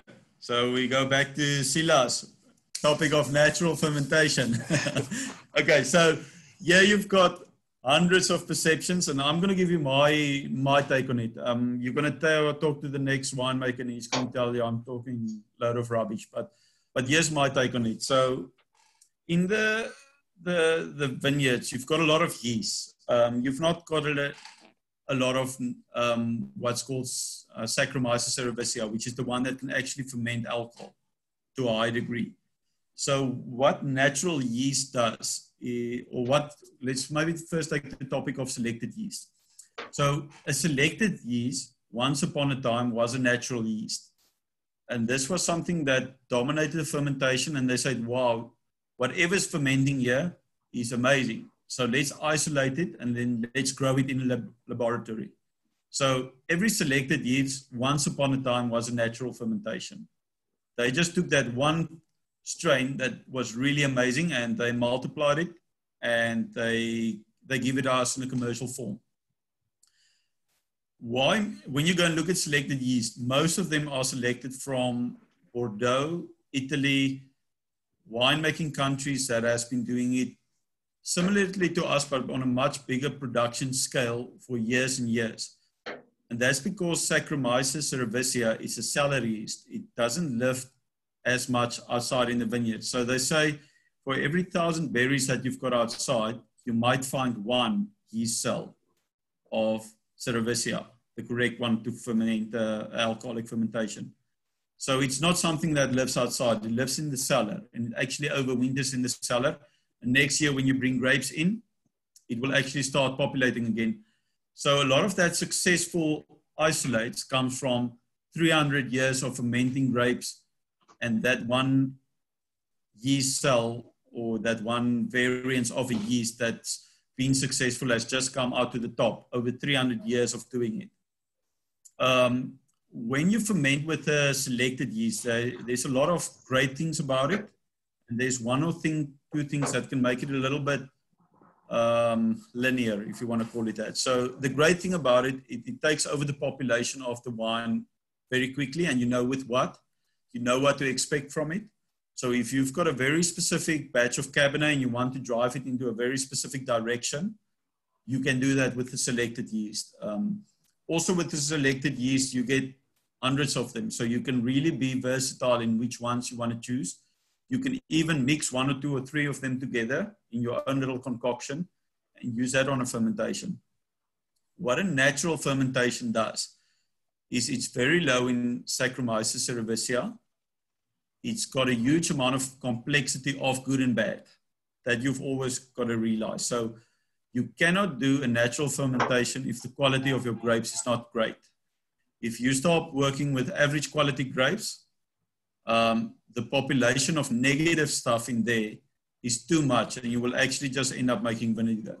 So if you've got really good grapes, you ferment it naturally, you allow the positive stuff to work a little bit more in symbiotic relationship with each other. So as opposed where you've got one strain in a natural fermentation, just hitting it and running with it, here for the first 2, 3, 4% of alcohol, you've got a lot of diversity all interacting with each other. And then eventually one of them will take over, dominate the other ones. Some of them will die as soon as the alcohol starts going over 2%. Most natural yeast actually die by the time you reach 5% alcohol. They can't live after that. And then you will take something that will take over the population. Now, there's a few things to consider with a natural fermentation, and that is your potential alcohol. If you've got a big potential alcohol, so let's say you bring your berries in at 25.5, 26 boiling, you strongly have to consider whether a natural ferment will actually finish that fermentation for you. So your risk for a stuck fermentation becomes quite big. You've got to look at, like I said, the quality of the grapes. That's very important. You do not do a natural fermentation if you don't have pristine grapes. And then what a natural fermentation will do is it will just be a little bit more broad. It will broaden the texture component of it, but your berries won't be necessarily as fruity, or your wine as fruity as with the selected yeast. So it's much more of a sensory exploration of the textures of a wine than necessarily the aromatic potential of a wine. So that's the positives of a natural fermentation.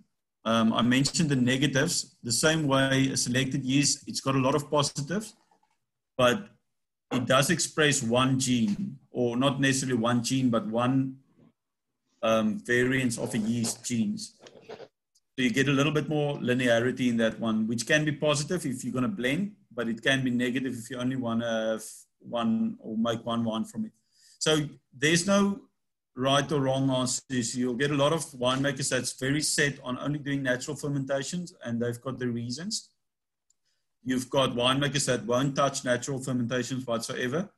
I think the answer lies between everything that I've just mentioned. You've got to find that sweet spot that works for the style of wine that you want to produce and the end customer you want to speak with, and all of that. Okay, does that answer the question for you on that? Very well, Mr. Charles.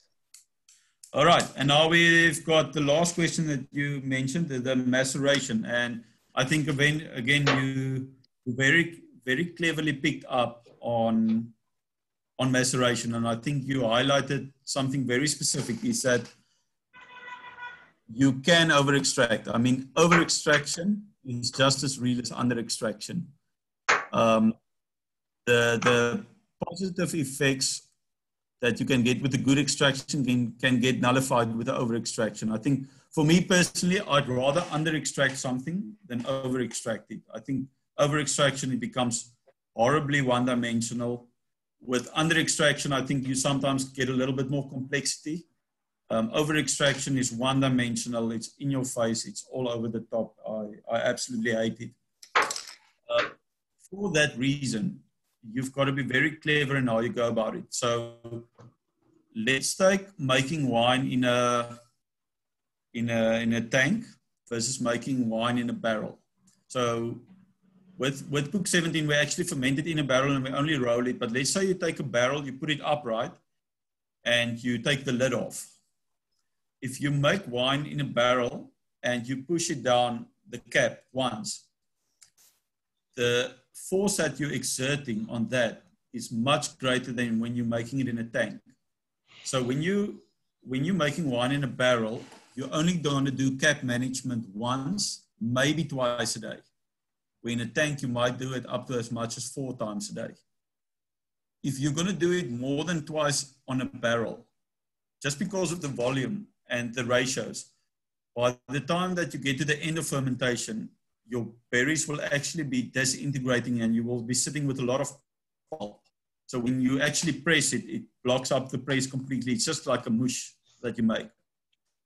If you do that same action on the tank, you're actually going to be under extracting. So it's very important to know what you want to get from the grapes and how you're going to extract it.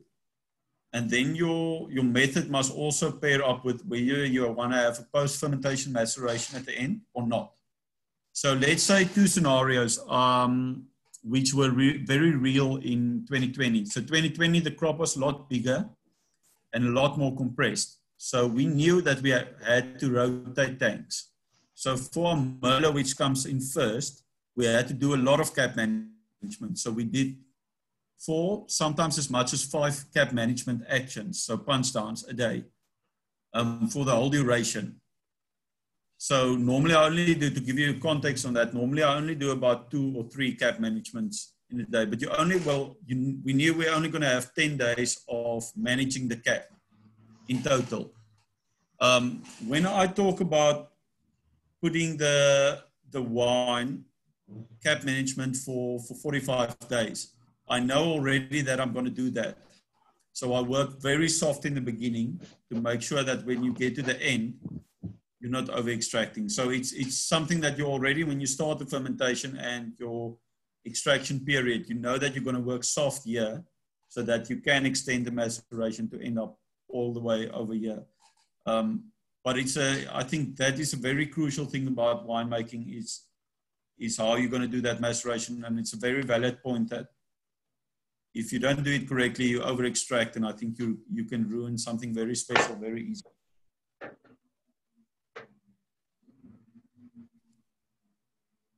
I think we have one more question from Don. So Don said, what is wine doing in bourbon, rum, or whiskey barrels? Is it just a marketing gimmick, or is it a way to cut costs? It's a cost-cutting factor. Maybe that's I don't know of too many people that makes their wine in rum barrels and whiskey barrels. The thing with those oak, it's much more coarser grained oak. So it's something that's made to give you a lot of that caramel flavors and all of that. So that is for a wine that's easy drinking, enjoyable. You add this almost a synthetic flavor component to it by adding it to those type of barrels. It can be used as of course, as a blending component. So if you've got a wine and you put one barrel into this highly toasted barrel, you will get this chocolate component, which you can blend in. I mean, we all do it, and you'll always find that one barrel that will give you chocolate, because then you can blend it in if that is what you want in your final wine. But if you're going to use it on a commercial scale, I think that's going to be on the spectrum where you make wines which you almost add a flavor into it. Typically, like I mentioned, the coffee pinotages that we had back in the late 90s, or not 90s, in talking 2008, 2009, I think coffee pinotage became famous. And that's something that you can make from any wine by just adding a very specific type of barrel or even oak chips to it. So you can actually take wine, and I think the guys were hugely successful in taking a marketing opportunity and actually taking wine to consumers that didn't like wines. For us, wine is sometimes very intimidating, but the moment that you can smell something in the wine and you can familiarize yourself with it and you can describe it, you become much more familiar with wine. So I think that's what the guys that made these coffee mocha pinotages did hugely clever. They took wine and they took it to a consumer which didn't necessarily drink a lot of wine, but all of a sudden you taste wine and you can tell somebody, wow, this tastes like coffee, or it tastes like mochaccino or whatever. So you made it familiar to them, and it was also easy drinking. So it did that, and that's what those barrels does. It adds a flavor to wine. And I think that's why it went through this huge boom, because you got this whole brand of new consumers that didn't necessarily drink wine come into the wine market. And it's a taste that I think over a period of time, it kind of dissipates on you and it becomes a little bit over the top as you start understanding the finer things of wine. But I think, long rambling on, but that's what I think those barrels does. I agree. I think it's for like novice wine drinkers who just want to enter the market. Go ahead, Carol. Oh, wait a second. Okay, there we go. Thank you. Sorry, just to go back to your cap management in stainless steel tank versus barrel, does that have to do with temperature control? Because obviously it's a lot easier to control the temperature in a stainless steel tank than it is in a wooden barrel in the middle of the cellar. Okay, yeah. So that also comes into the equation as well. So two things. So if you've got a barrel, and specifically the way that we ferment the Book 17 in the black line, it's literally inside a barrel that we put horizontally, and we put it on little rollers, and then we just roll the barrel. So there we don't have mechanical action. So your berries will stay after the moment that Tuanni pressed it for us with the feed. From there, we don't touch the berries again. So that's also why you can extend the maceration period for up to of 60 days, because you don't have a mechanical action. So over that time, the berries, the wine will actually start fermenting inside the berry. And over time, it will migrate out and become the cap that you would see in a tank. To increase the temperature, so the Book 7 in the black line, and for any barrel fermentation, you actually have to increase the ambient temperature to get the temperature correct of the fermentation. So let's say you want to be at, you're going to get about 23, 24 degrees naturally if you just ferment in your natural ambient in summertime inside the cellar. That's the kind of peak you can expect from a barrel fermentation. So we actually have to lift the ambient to get to about 26, 27, sometimes 28 if you want to extract it a little bit extra. Whereas with the tank, the bigger the volume, the more you've actually got to cool it down. And that's the nice thing about the Toren, the tanks that we've got. We ferment between 3 and 6 tons of grapes in them. The top of the tank is, like I said, just as wide as the tank is high. So you also dissipate a lot of the heat that's built up with fermentation. So what we typically find is you'll get a nice slow start of your fermentation. If you leave it unchecked, it will go up to as high as 33 degrees, which you don't want. I think that's a horrible temperature to be at for fermentation. So if you leave it unchecked, it will go there. If we find that the temperature goes up to about 27 degrees, we'll turn on our cooling water, which will circulate in a sleeve around the tank. We'll probably turn it on for about 2 hours.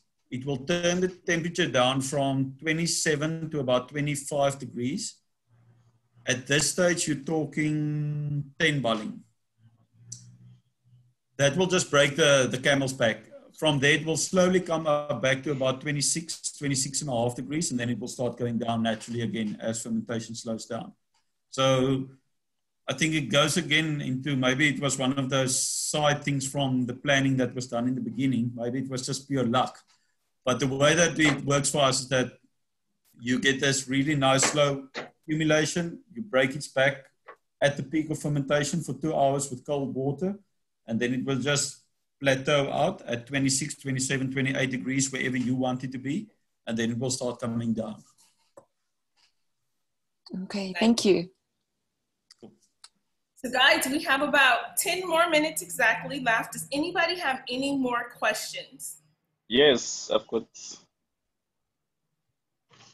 one more question, John. Okay, go ahead. Do you unmute me? No, we can hear you. Okay. Yeah, so just my last question, Charles, is we normally know when there is exchanging of the ownership, sometimes things they might go other side. But we are glad that because you are still there, you've been there for, I think, for more than 10 years. Is there any other new things we can expect, maybe a tasting room, or you're gonna just keep yourself, you're gonna just keep De Toren as it is going forward with the new owners? Yeah, I think a very valid question. I think very relevant to the industry. So maybe just the history of it all. So it was the winery was founded by a gentleman called Emil den Dalk. Sure most of you guys know him. He and Albie Koch started together. So Albie has shares in the business, when Emil still owned it. And Albie was the first winemaker. So he made the first 10 vintages of De Toren. I was appointed as his assistant winemaker back in 2008. So 2 years ago, 2018, Emil actually sold the property, and it went through a very big vending process. So we had huge offers for the wine. I think we're very fortunate that we've got quite a strong brand. And what he was looking for is somebody that will take on what he started. We didn't necessarily want to sell it at the highest price, to just be chopped up and made something that doesn't fit with what we've been building up for 20 years. I myself have been involved for 11 years. So although it's not a family-owned business, I think everybody here is like family. It truly is that type of environment. And this is where Daniel came into the picture. So Daniel, that you met a little bit earlier. His history is he was an investment banker, and he's got a partner in Switzerland that told him, like, listen, yeah, I've heard about this farm through the grapevine that's up for sale. And Daniel told him point blank, you don't invest in a winery. Not at all. Like, wineries is a place where you go and lose your money. And the guy said, oh, well, that's a pity, because it's a place called De Toren, and I actually quite fancy the wine. And Daniel said the moment that he heard De Toren, he said, well, okay, now we can start talking. Let's go and hear this out, because he's been following us for a long while.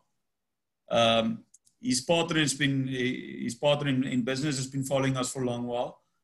And when they had De Toren, they were interested, and they said, okay, let's go and find out if we can do something here. And I think both parties resonated with, we want to continue with what we have, but it's a little bit of new energy. And I think that's where the great part in the transition is.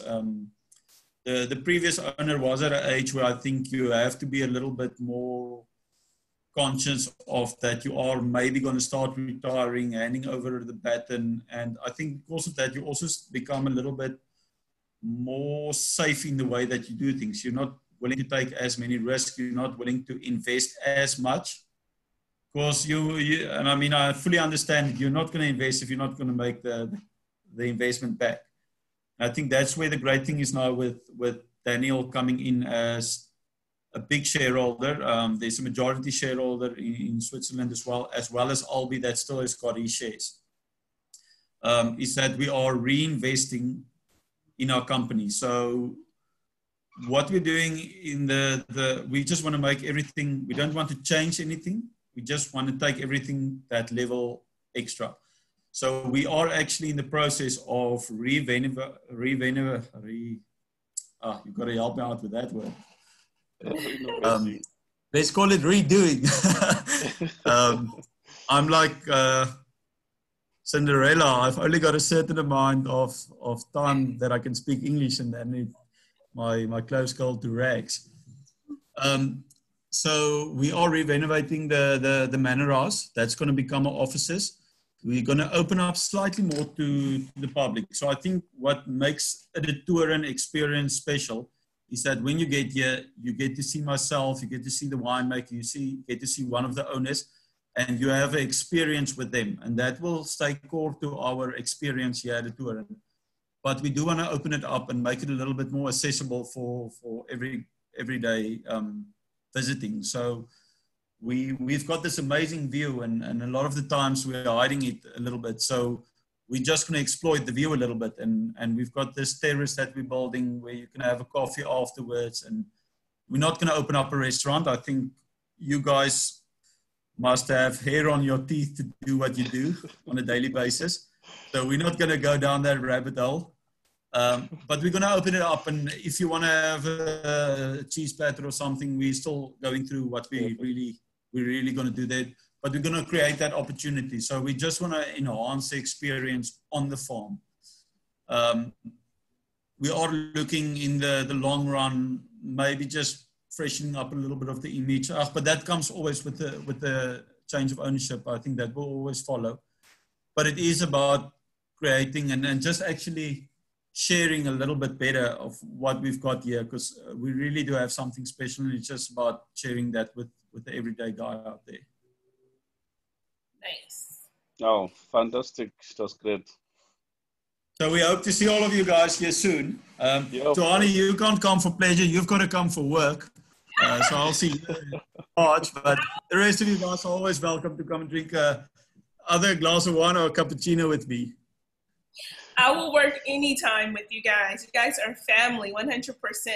Just one quick question, diversity. So is diversity a new line that we should look out for in restaurants and grocery stores, or what is diversity? Because you said that you guys had a new line on diversity.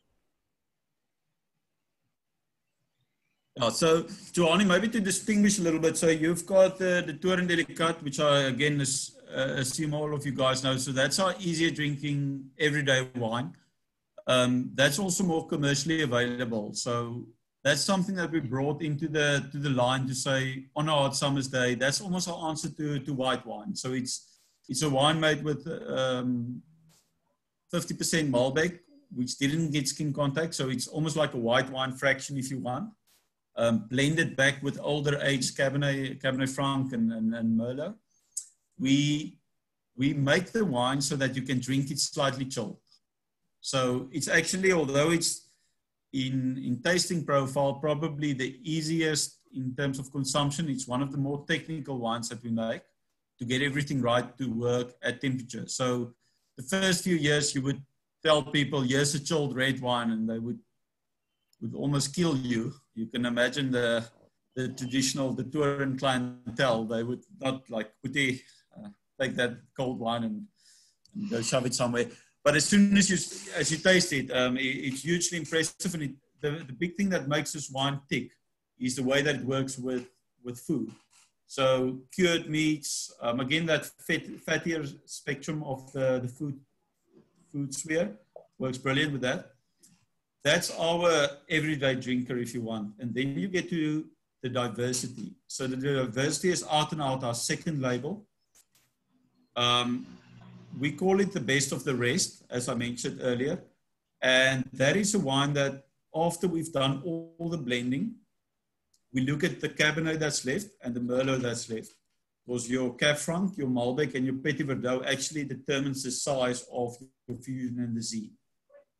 We overplanted Cab Sauv and Merlot so that you can have a big selection when you're actually making your blends. So there will always be a little bit of both of these left. And then we go and see if we can make a blend that's going to be really pretty and that we can release into the market a little bit earlier. And that will essentially be the diversity. So some vintages, it's as little as 4,000 bottles. Some vintages, it's maybe a little bit bigger. You're not going to find it in retail, unfortunately. 90% of the time it sells out with one email. So that's a wine that sometimes it over-delivers a lot on the price. So it's one of those wines that we kind of give that back to our database, and anybody can buy it, of course.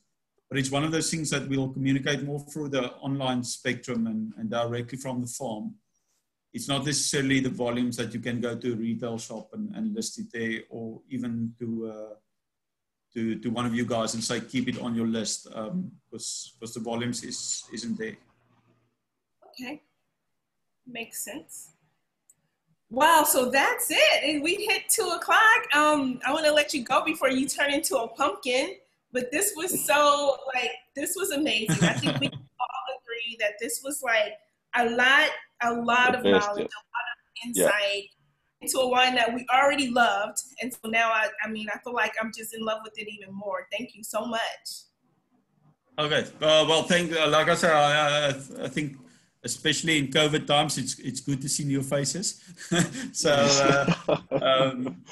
that's the first thing. And then thanks again. I think it was really nice, and it's actually nice to hear like the kind of technical questions. Sorry, I'm showing where you sit on my screens now. Like, see, there's a lot of technical questions. I think Carol, a lot of questions come from the market, and it's usually for us. It's really nice to think about this stuff.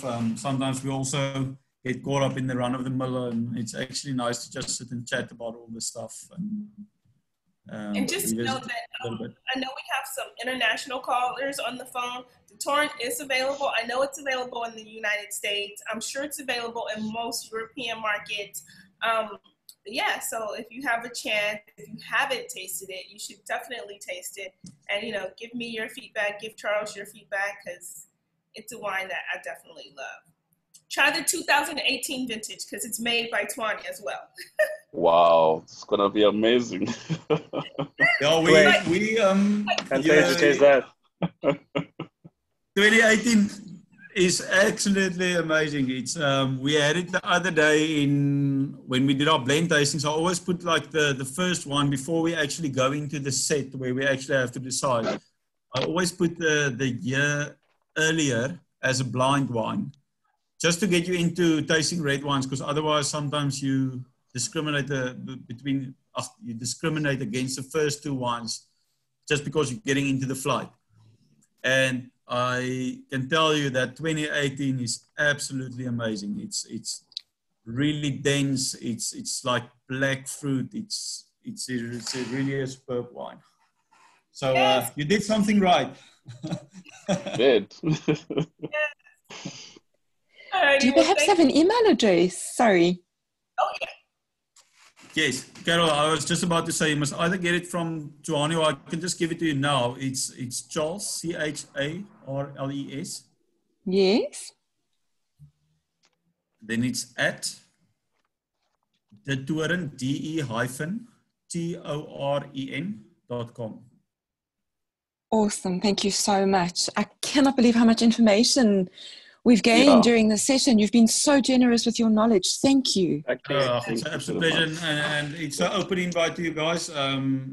Whenever you feel like or you've got time free and you can join us here on the farm, please just give me a shout 24 hours in advance and we make time for you. And you've always got an open invitation to us.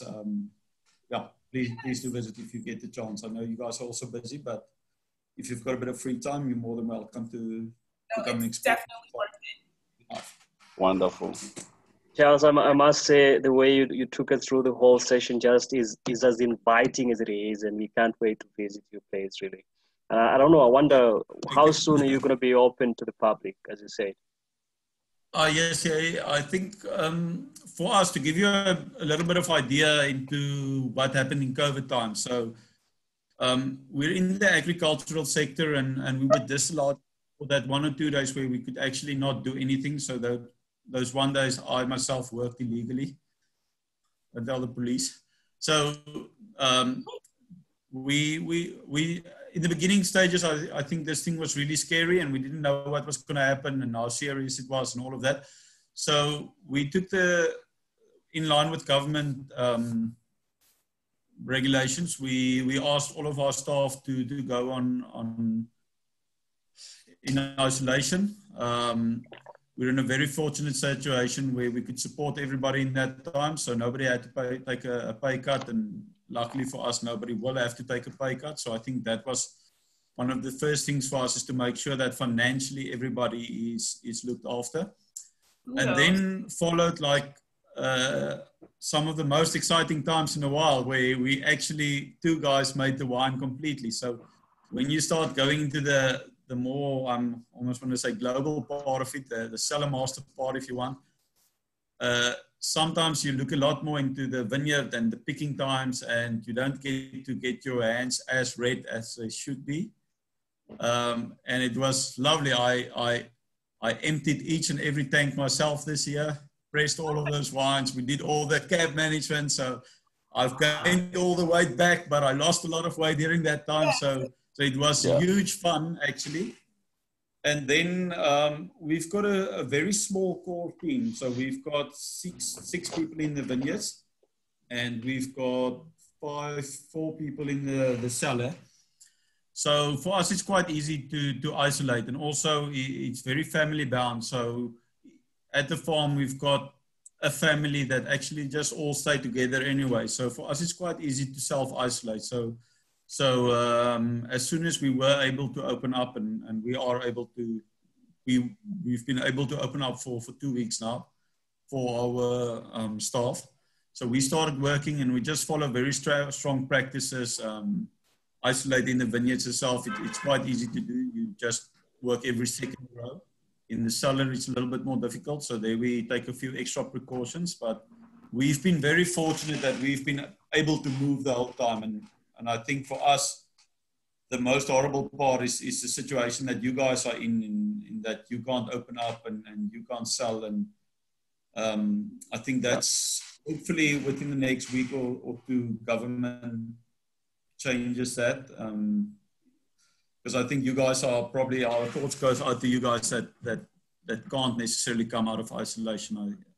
I was lucky enough not to be in that situation at all throughout this whole pandemic, but I can see my wife, for instance, she's a lawyer, and it's taking a huge toll on her not being able to do anything. And for you guys, it must be even worse. For her, the same, because business essentially stopped completely. Yeah. Like it's getting very tough. It's getting tough. I'm not sure how much longer it can last, because people are literally like starving. So hopefully the world or this country opens up so that people can get back to work a bit and just have more precautions, I hope.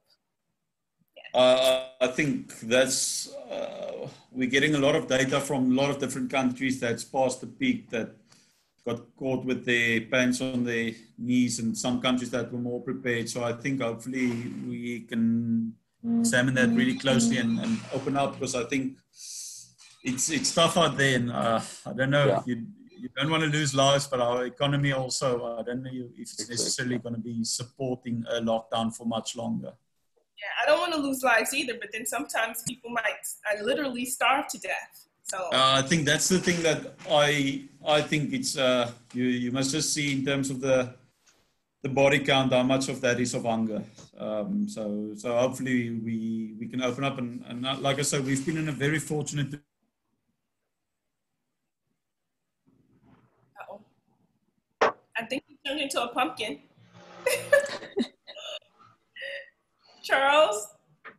Yeah, I think so. Wait a second. Yeah, he's frozen. So yeah, I think he might have turned into a pumpkin like I suspected he might after so long.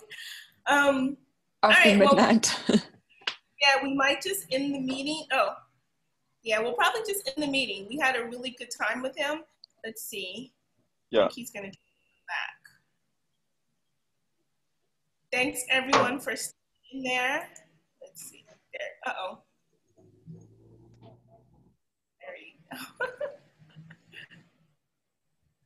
Is he moving? Okay. Hello?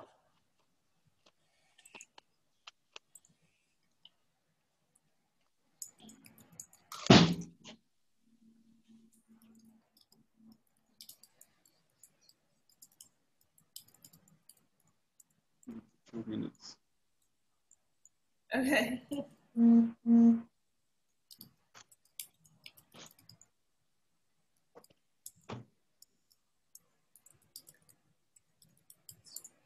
All right, so if everybody just wave bye to Charles and then just say thank you very much. I told him that we're gonna end the call. Thanks so much, Charles, for coming. Thank you. Thank you, Charles. Thanks, Bye. everybody. Thanks, Charles. Bye-bye. Thanks, Thank everyone. you. Bye-bye. Bye-bye. Thank you, Tuanni, for the great session. Thank you, everyone. You're welcome. Bye-bye. Thank you, Joan.